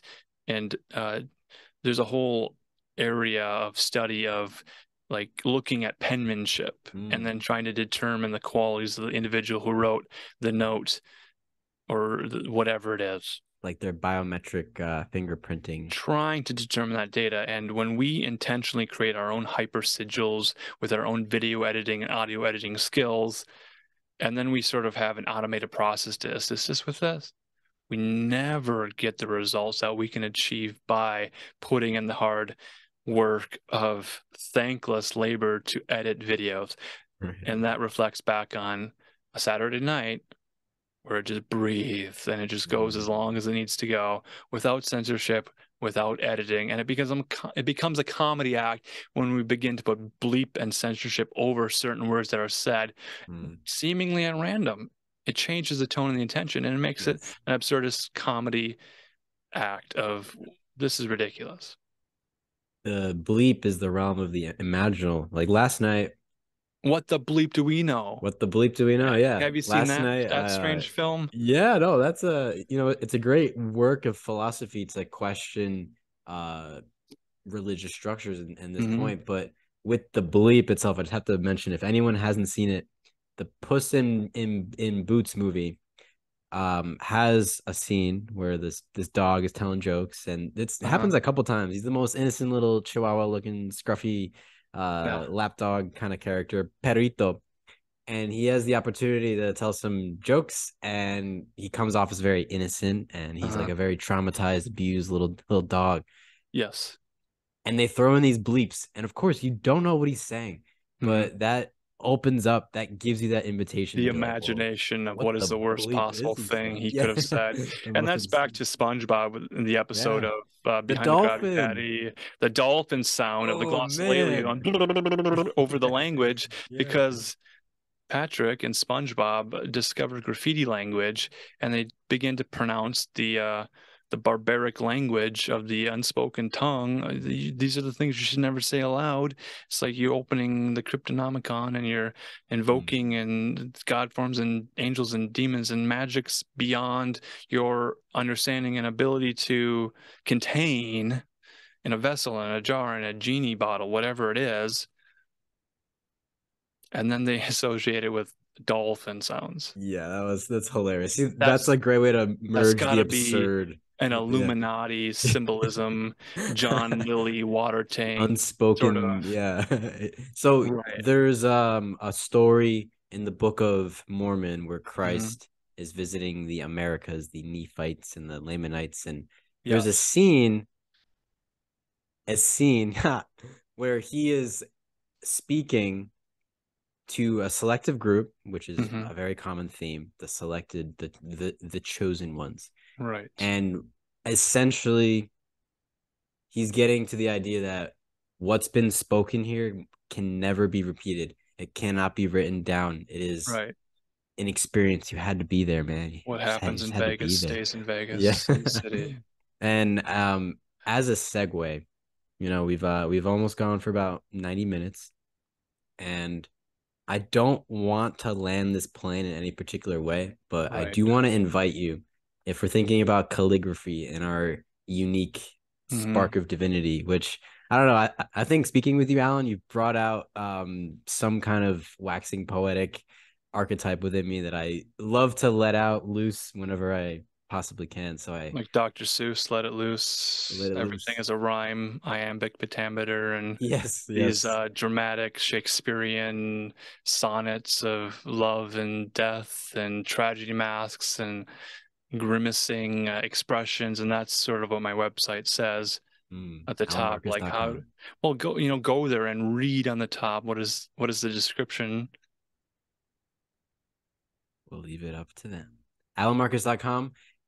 In a sense, essentially, I want to ask you two questions in no particular order. Mm. Do they need to be answered? They don't need to be answered at all. In fact, we might have a response with more questions, and therefore our exponential gnosis will continue onward, which would be great.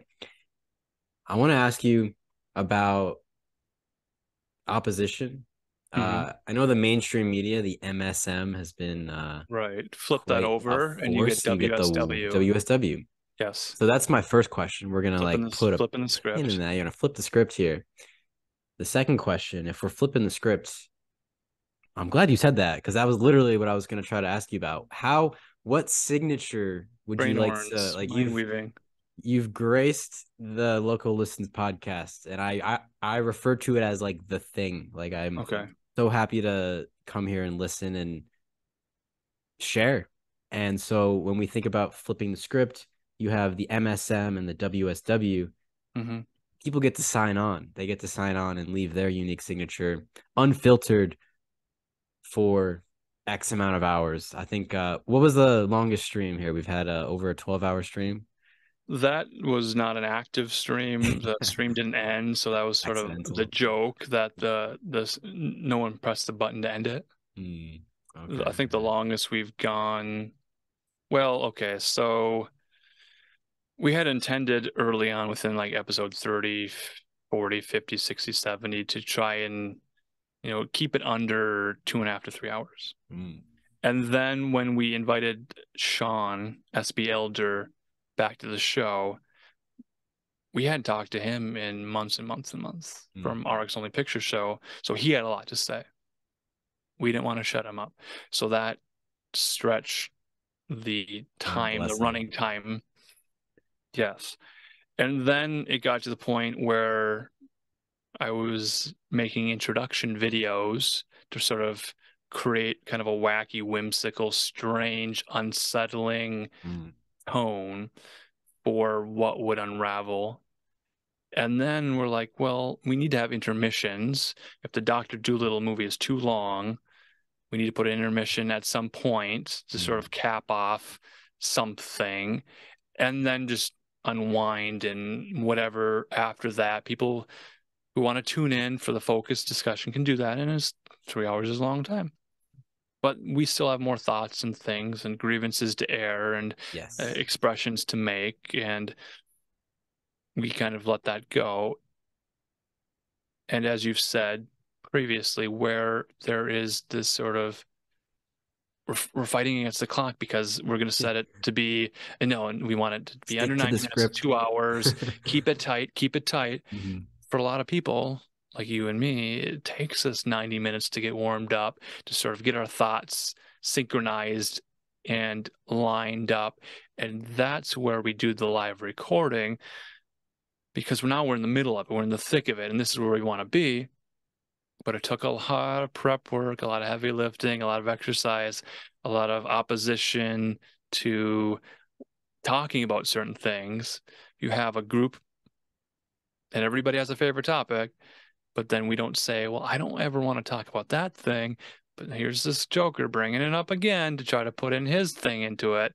And it's like, it's a weave. It's not a debate.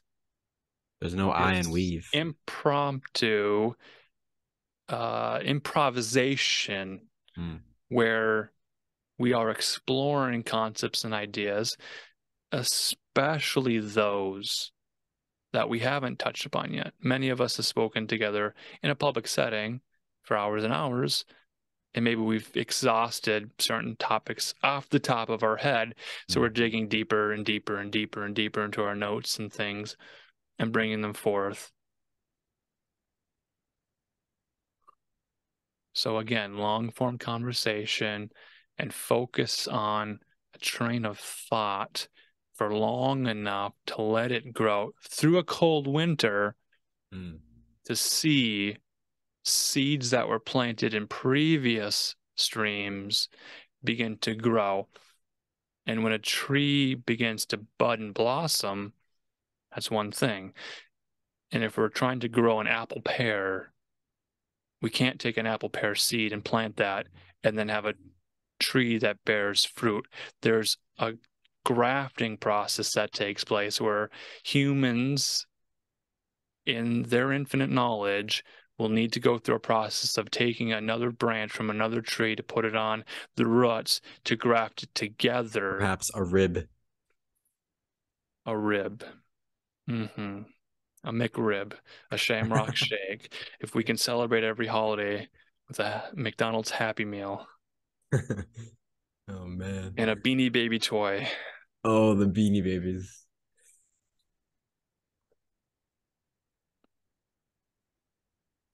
To answer your question from earlier about my thoughts of allergies and pollen and systems and terrain theory or whatever it is, and I mentioned Robert Anton Wilson again because I was reading a lot of books that were above my level, trying to stretch my mind.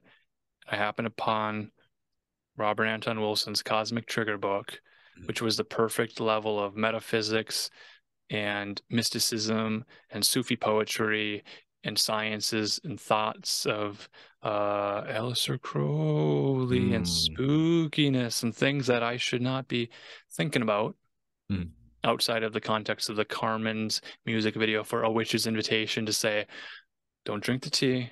I can't help but Tarot. Alistair. Yes. And it's Robert Anton Wilson who, to me, showed how he could combine all these ideas into a book project to sort of draw out the boundaries and say, the elephant appears from this angle in this way, and from this other angle, from this other religious perspective, from this other sociological perspective, from this caste system, from this Brahmin, from this street urchin, all of these perspectives on reality together combined show us the interacting processing of the gears and the wheels and the systems that, for some reason, in some way that is a mystery to us, all began happening instantaneously in the middle of their operation to repeat itself in a pattern. You have all these gears that are already built, already existing, already moving. And then you're asking the question of, well, what is space? What is time? What is human linearity, birth to death? It's that little tilde swivel swirl between a date on a tombstone, pizza, pineapple, cheese, gluten-free, no thank you. All of these mixed metaphors, commercial advertising, ideas primed in our minds to show us and do the Imagineering for us. This is what Disney does. They paint the pictures and animate the images, and it's a series of still frames, 24 still frames together, played back quickly, and your mind sees motion where there is none. That is the illusion. That is the illusion that we can see if we hit pause and it stops playing. But all of these things came to be instantaneously at once, interacting, processing with the fractals, reflecting all the other systems, getting the information from this system to then react to it in real time at the same time, instantaneously. And we're asking about causation being correlated to a seasonal flu, a sniffle, a sneeze, a cold, a wintertime, dust bunnies, pollen in the air. Now I'm coughing and sneezing and wheezing and whooping and not feeling very good. And I was scratching my throat, and I didn't want to go to school this morning anyway, Mom. It's too cold. My boots are wet. Well, I walked uphill both ways. We have certain responsibilities, and to understand the Zen and art of motorcycle maintenance. Excellent. You're riding the motorcycle, you're on the highway, you have to change the filter, you have to fill the gas, you got to keep it going. And that's the greater question of, well, the great reset. How can you reset a game when all the players are not consenting to resetting it? I've got all the wealth I need. I have a beautiful home and children and family. Why would I give all this up to go back to ground zero? There's another metaphor. There's another idea. What is that moment in time? 2001. All of our attention brought to New York City. I don't care about New York City. I don't care about Hollywood. I live in Minnesota. I live in my local reality. And now we're invoking ideas of non-locality and the mystery of chicken or egg. What came first, the apple or the pear? And how did they combine in this chaotic way to confuse you between, well, it has a cold texture and crispness of a Bartlett pear, but more shape of an apple. And the seed formation, you can slice it horizontally or vertically, and the apple will appear different in its bisection. It's not a two-dimensional thing. It's not a four-dimensional thing. And our senses deceive us consistently. And any way you slice it. Any way you slice it. Nice. So I look behind you and I see the poster, the visual representation. The 2 and the 3. The Holy Grail in the middle of it.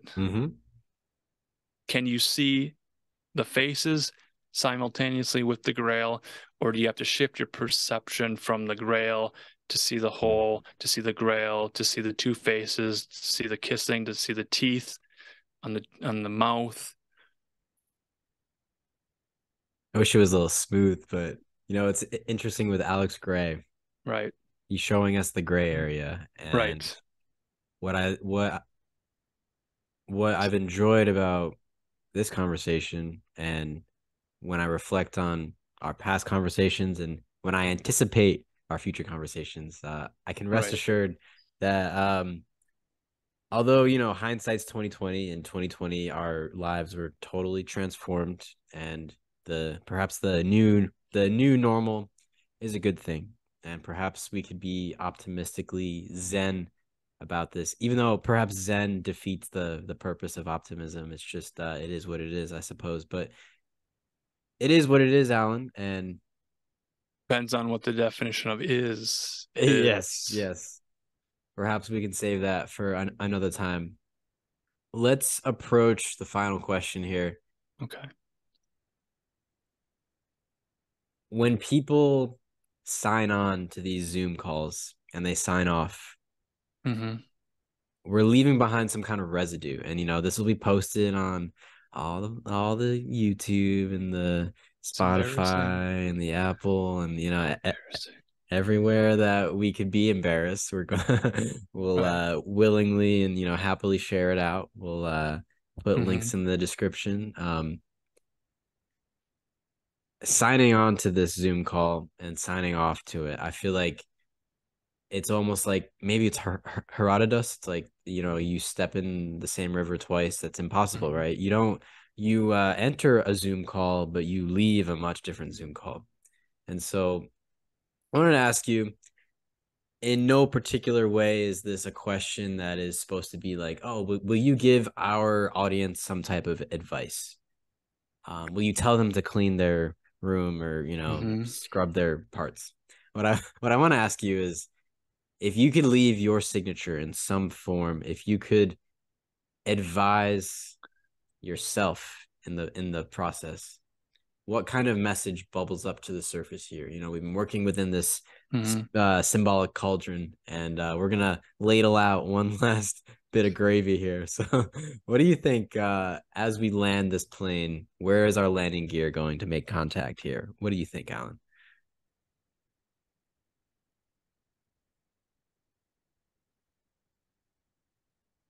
Intention is everything. And when we intend to meet consistently in a ritual manner of agreeing to meet at a time and place every Saturday night, whether we're feeling like it a half hour before, whether our stomach is in and we're just Mm, like, man, I need to sit and just excrete, just get it all out of me because if I'm gonna stand here for 6 hours, man, I can't be taking potty breaks. mm, The intention is so important, and to intend for the greatest good, the highest good, the most noble of intentions, to playfully rib on each other, to say the forbidden words that the dolphins would utter in glossolalia over our mouths as we're mm, speaking, and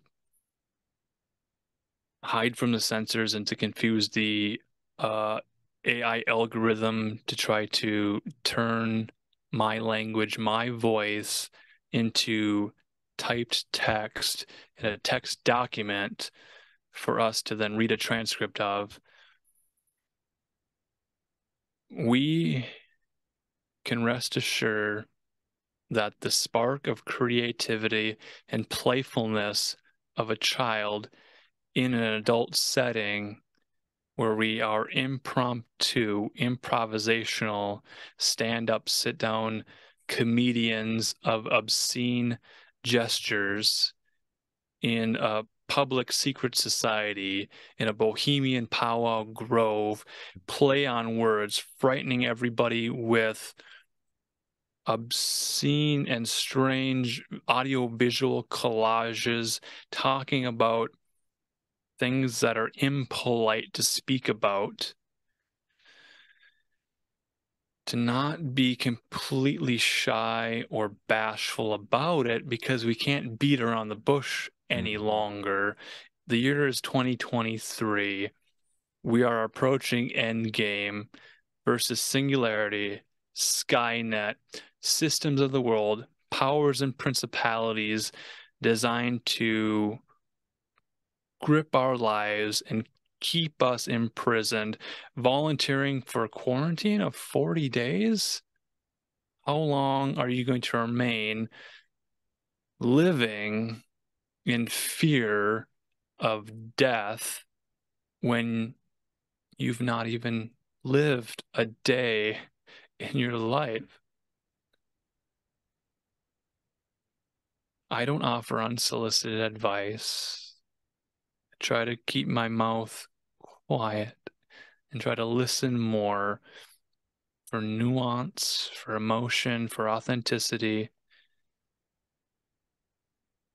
and then to return that favor back and forth with a group of people who are 86. They are the black sheep of the family. They're the people that aren't welcome anywhere else. To open up a Zoom room and say, you're welcome, but there's also the asterisk in the corner. Like, yeah, some people are welcomed more consistently than others because there are only so many. We're speaking truthfully about limitations of a Laws of round nature. table. There are only 12 seats at a round table. We could probably fit 40 people in a Zoom room. Is that logistically going to work out? And the balance of the voices and the flavors in the cauldron for the gravy. Sometimes someone wants to put in ice cream. Sometimes people want to put in tacos. Sometimes people want to put in sardines. That could work. We're producing a public live stream that will be tasted and savored and sampled by a wide variety of people.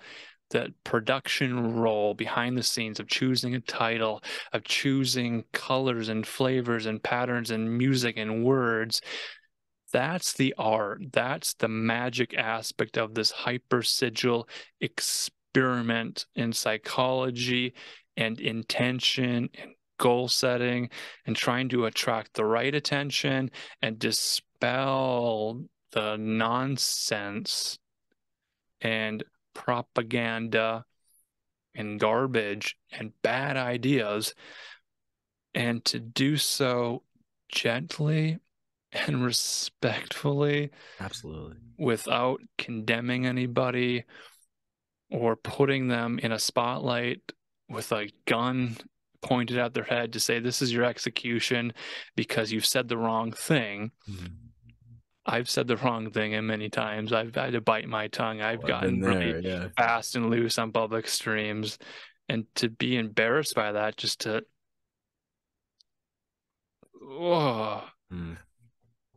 have to get through the uncomfortable stuff to reach the end of the stream, to then sign off publicly, and then just to sit there for an hour or 2 or 3 or 4 after a live stream to try to unwind, because there's an energy, there's a channel, there's a magical current. Call it a web, if you will. Yes, and for people who have experienced the high strangeness and spookiness that entails what we've conjured up, kind of in a chaos manner way, kind of in a witchy, wizardy, sort of spooky. This is the art and the science of the strange things that we've done and how it manifests in people's dreams and waking life and the decisions they've made. That's a huge responsibility. We take that as seriously as we can, but it's always tongue-in-cheek, wink and nod, insider language, inside jokes. We've built kind of a vocabulary and a shortcut to ideas.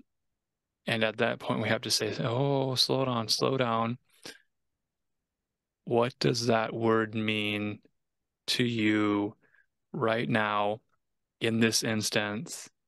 Because we cannot take for granted that I understand the word that you just said that I've not heard before, and you don't know the word that I've said. And maybe I've used a word that I've heard, but I used it incorrectly because it rhymed at the time, so it felt right. It just felt and right. That's going to wrap up our discussion with where we began earlier this afternoon, talking about intention of artists putting codes and symbols into media.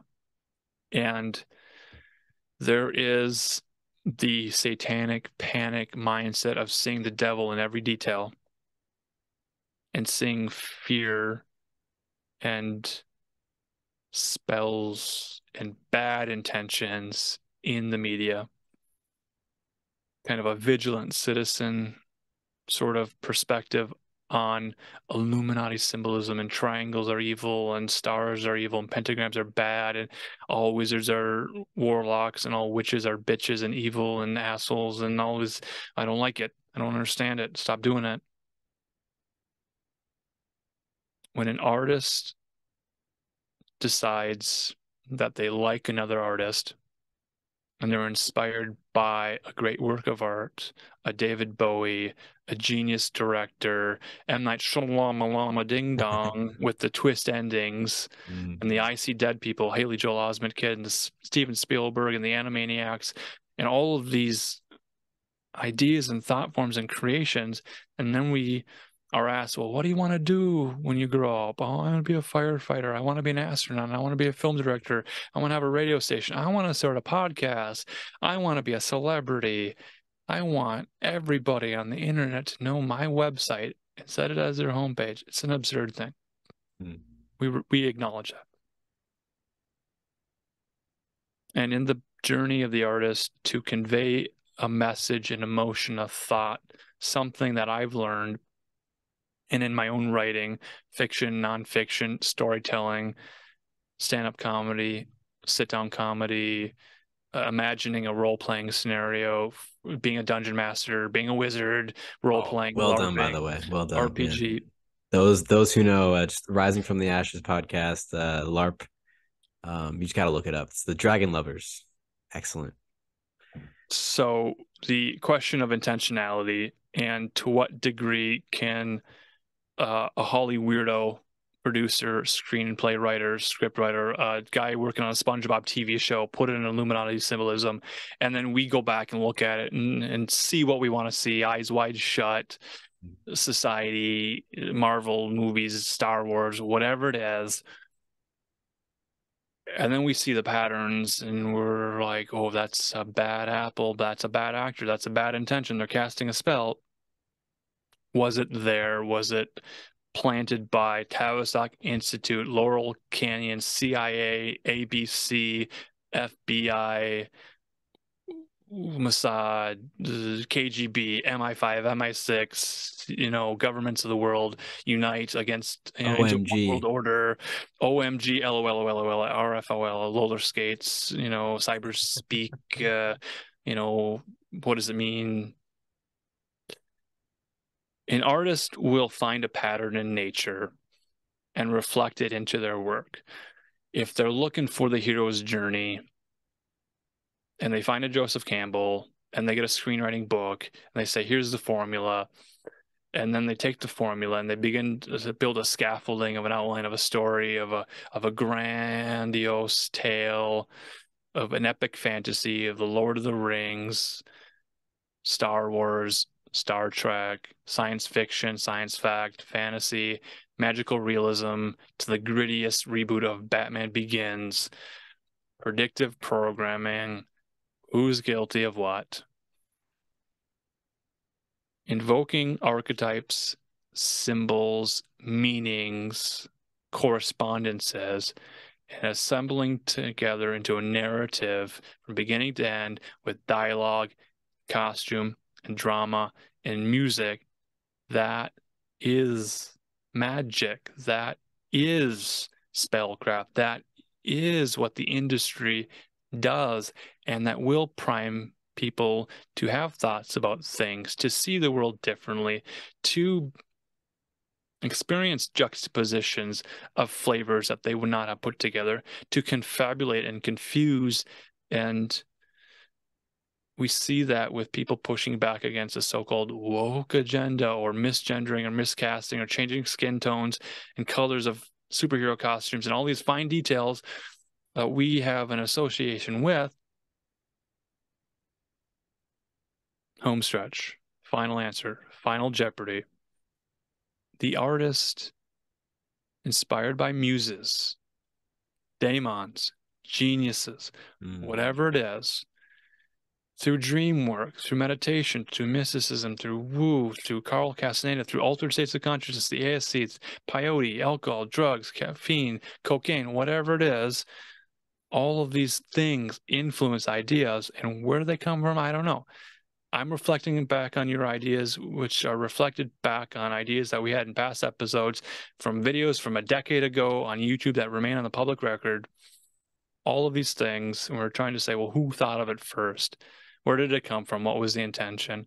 I'm saying an artist alone in his room at a typewriter, typing out a story, will invoke the muses, will have the craft and the tool set to craft a story, to write it out, to know a beginning, a middle, and an end, the denouement, the emotional resonance, and they will intend for those things.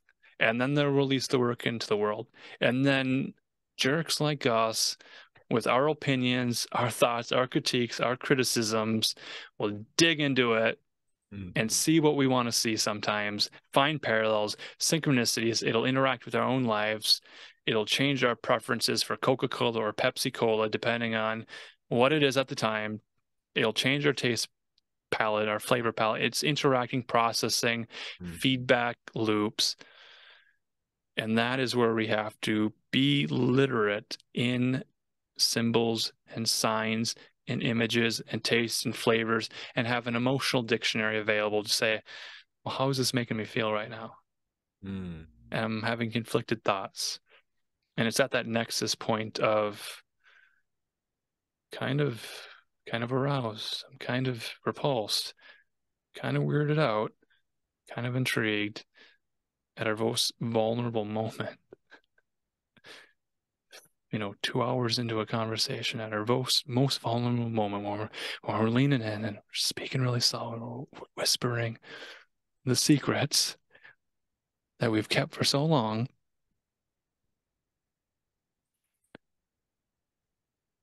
And then we freeze and we get stage fright and we get nervous and we're like, oh, take a few steps back. We've crossed a line here.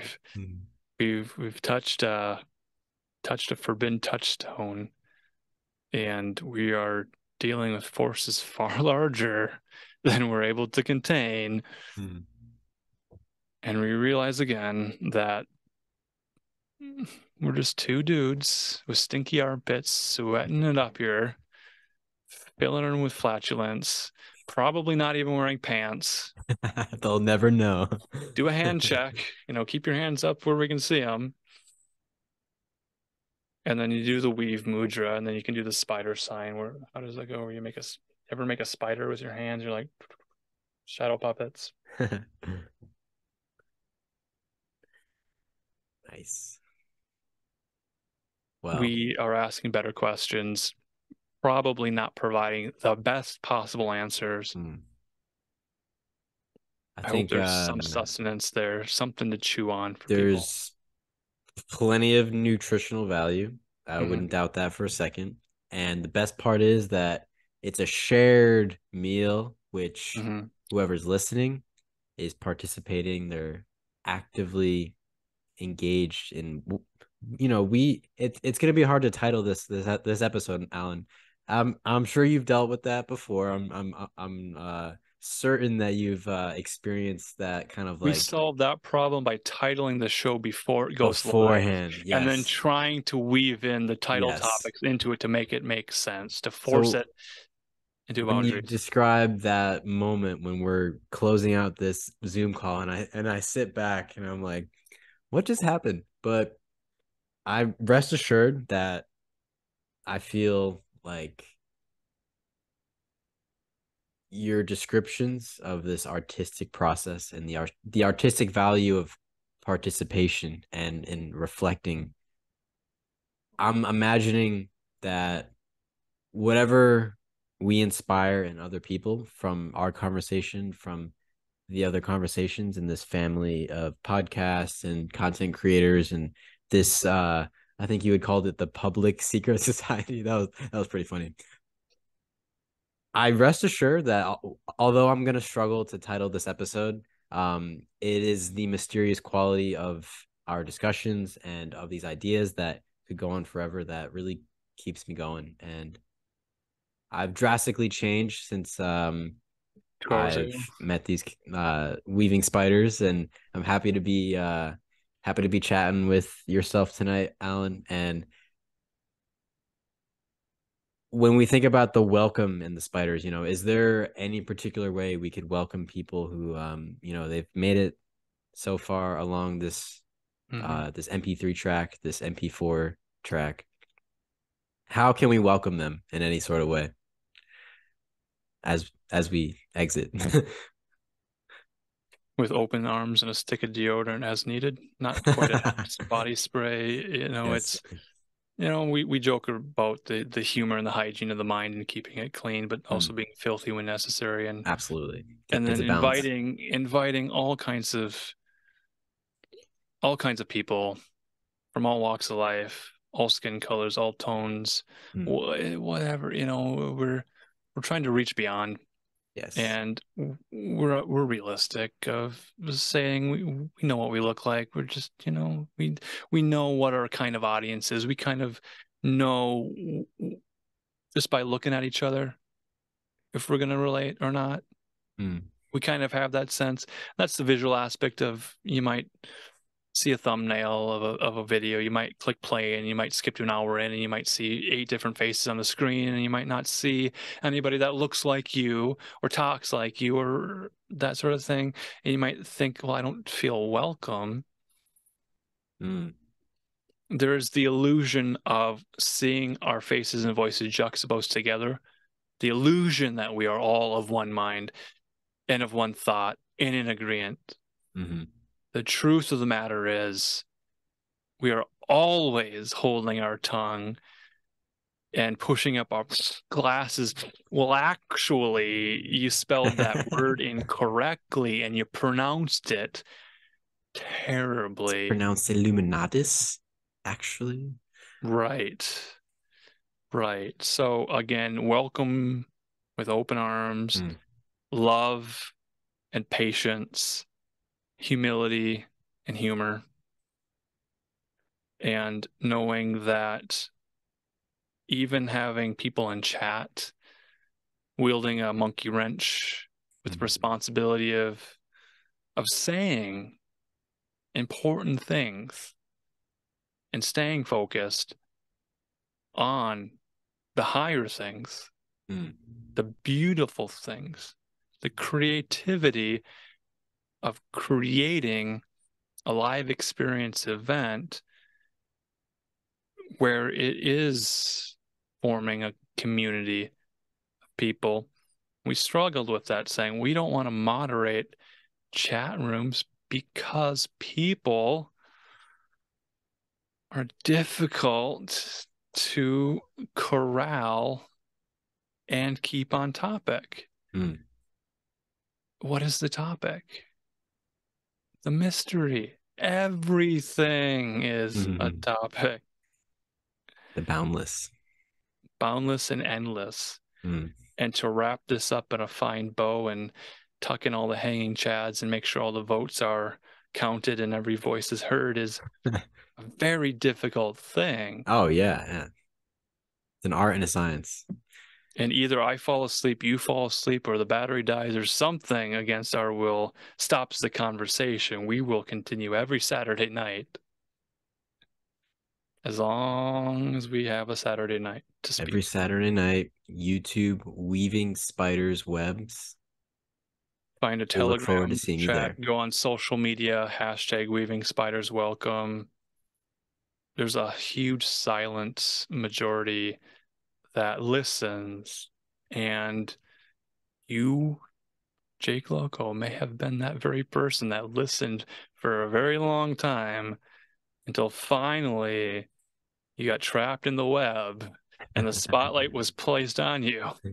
And we were like, who is this owl? The alchemical web. Well, I welcome it with open arms, and I want to welcome you back onto the podcast anytime. What a great way. I mean, I feel like I did take a spring break and come back, so the intermission gave me a lot to think about, and I'm so happy that we were able to do this on a special day. We covered a lot of ground. There's still a lot of ground left to cover. AlanMarcus.com.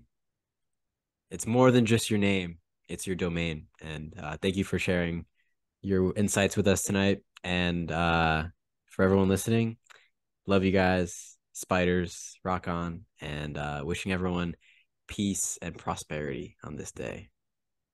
Adios. Thank you, Alan.